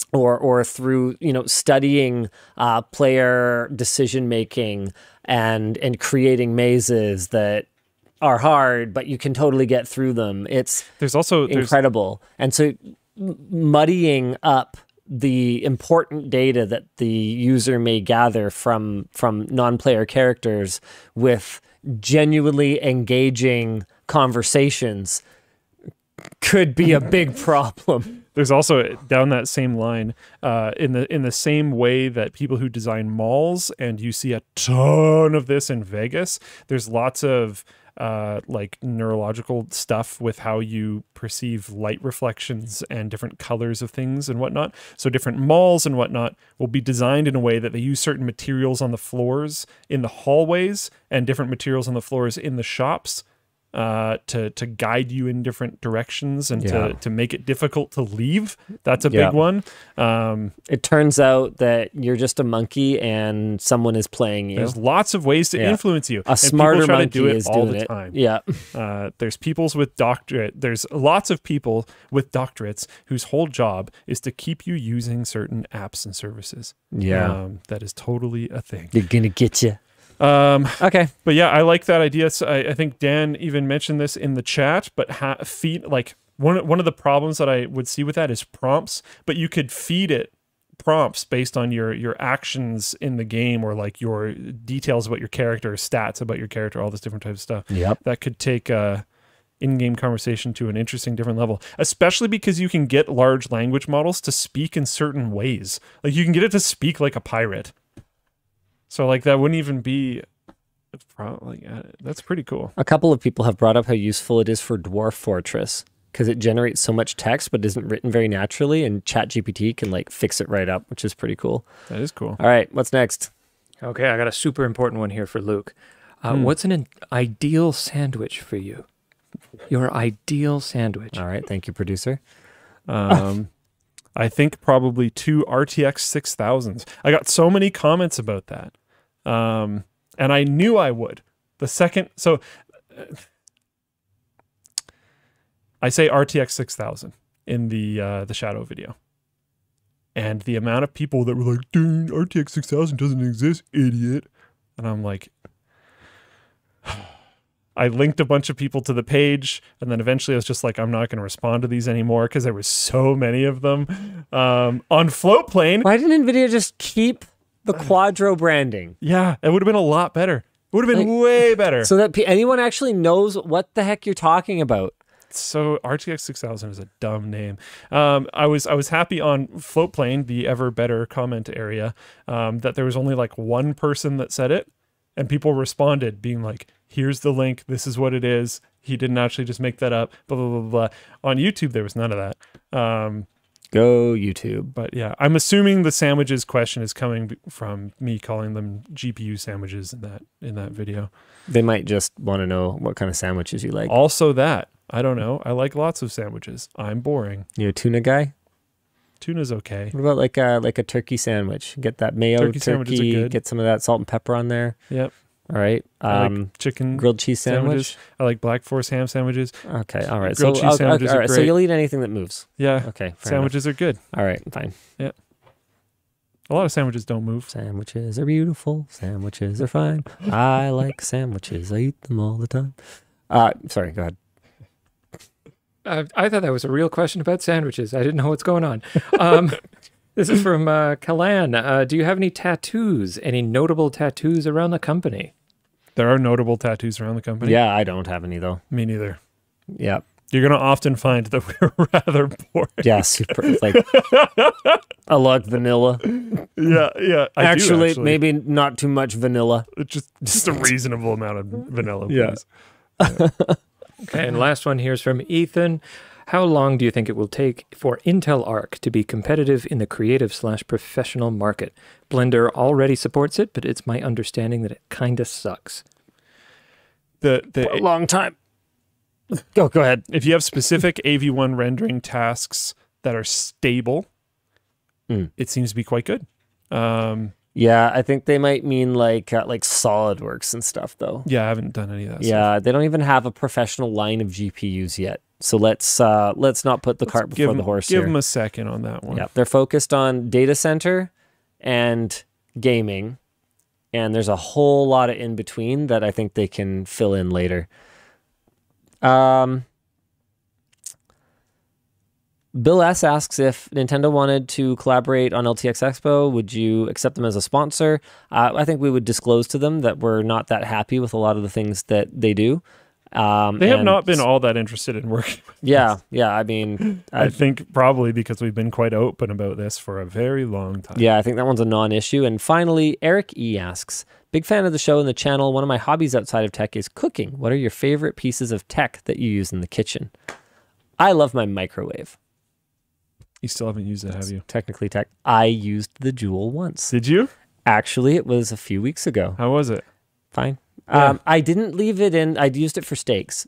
and I didn't leave it in the like long time. I left it in the minimum amount of time. And that was a huge mistake. Yeah, you don't do so that. they were pretty tough. Yeah. They were cooked, It's somewhat but they weren't good. somewhat defeats like the whole purpose. Yeah. Yeah. I was in a hurry to cook. And I was like, Yeah. oh, you know what? I'm totally going to try the Joule, lol. That's one of its big downsides is if you're in a hurry, you probably don't want to use Yeah, it. don't use it if you're hungry. Yeah. Yeah. Yeah. Yeah, you got to like know that you're going to be eating a meal in a while and then be willing to go set it up. Yeah. And then it's pretty good. And it's not going to make like the best steak you've ever had, but it'll consistently do a really good job. Yeah. And you still need to sear it. You seared it. Yeah. Right? Okay. Yeah. Oh, yeah, definitely. Man, they're like definitely. gnarly if you don't do that. Yeah, no. Very unappetizing. Barrington, Linus be like, this water is too spicy. Yeah, that's fair. I think that's pretty much it for the show today. Thank you so much for tuning in. We will see you again next week. Same bad time, same bad channel. Bye. Bad time and a bad channel.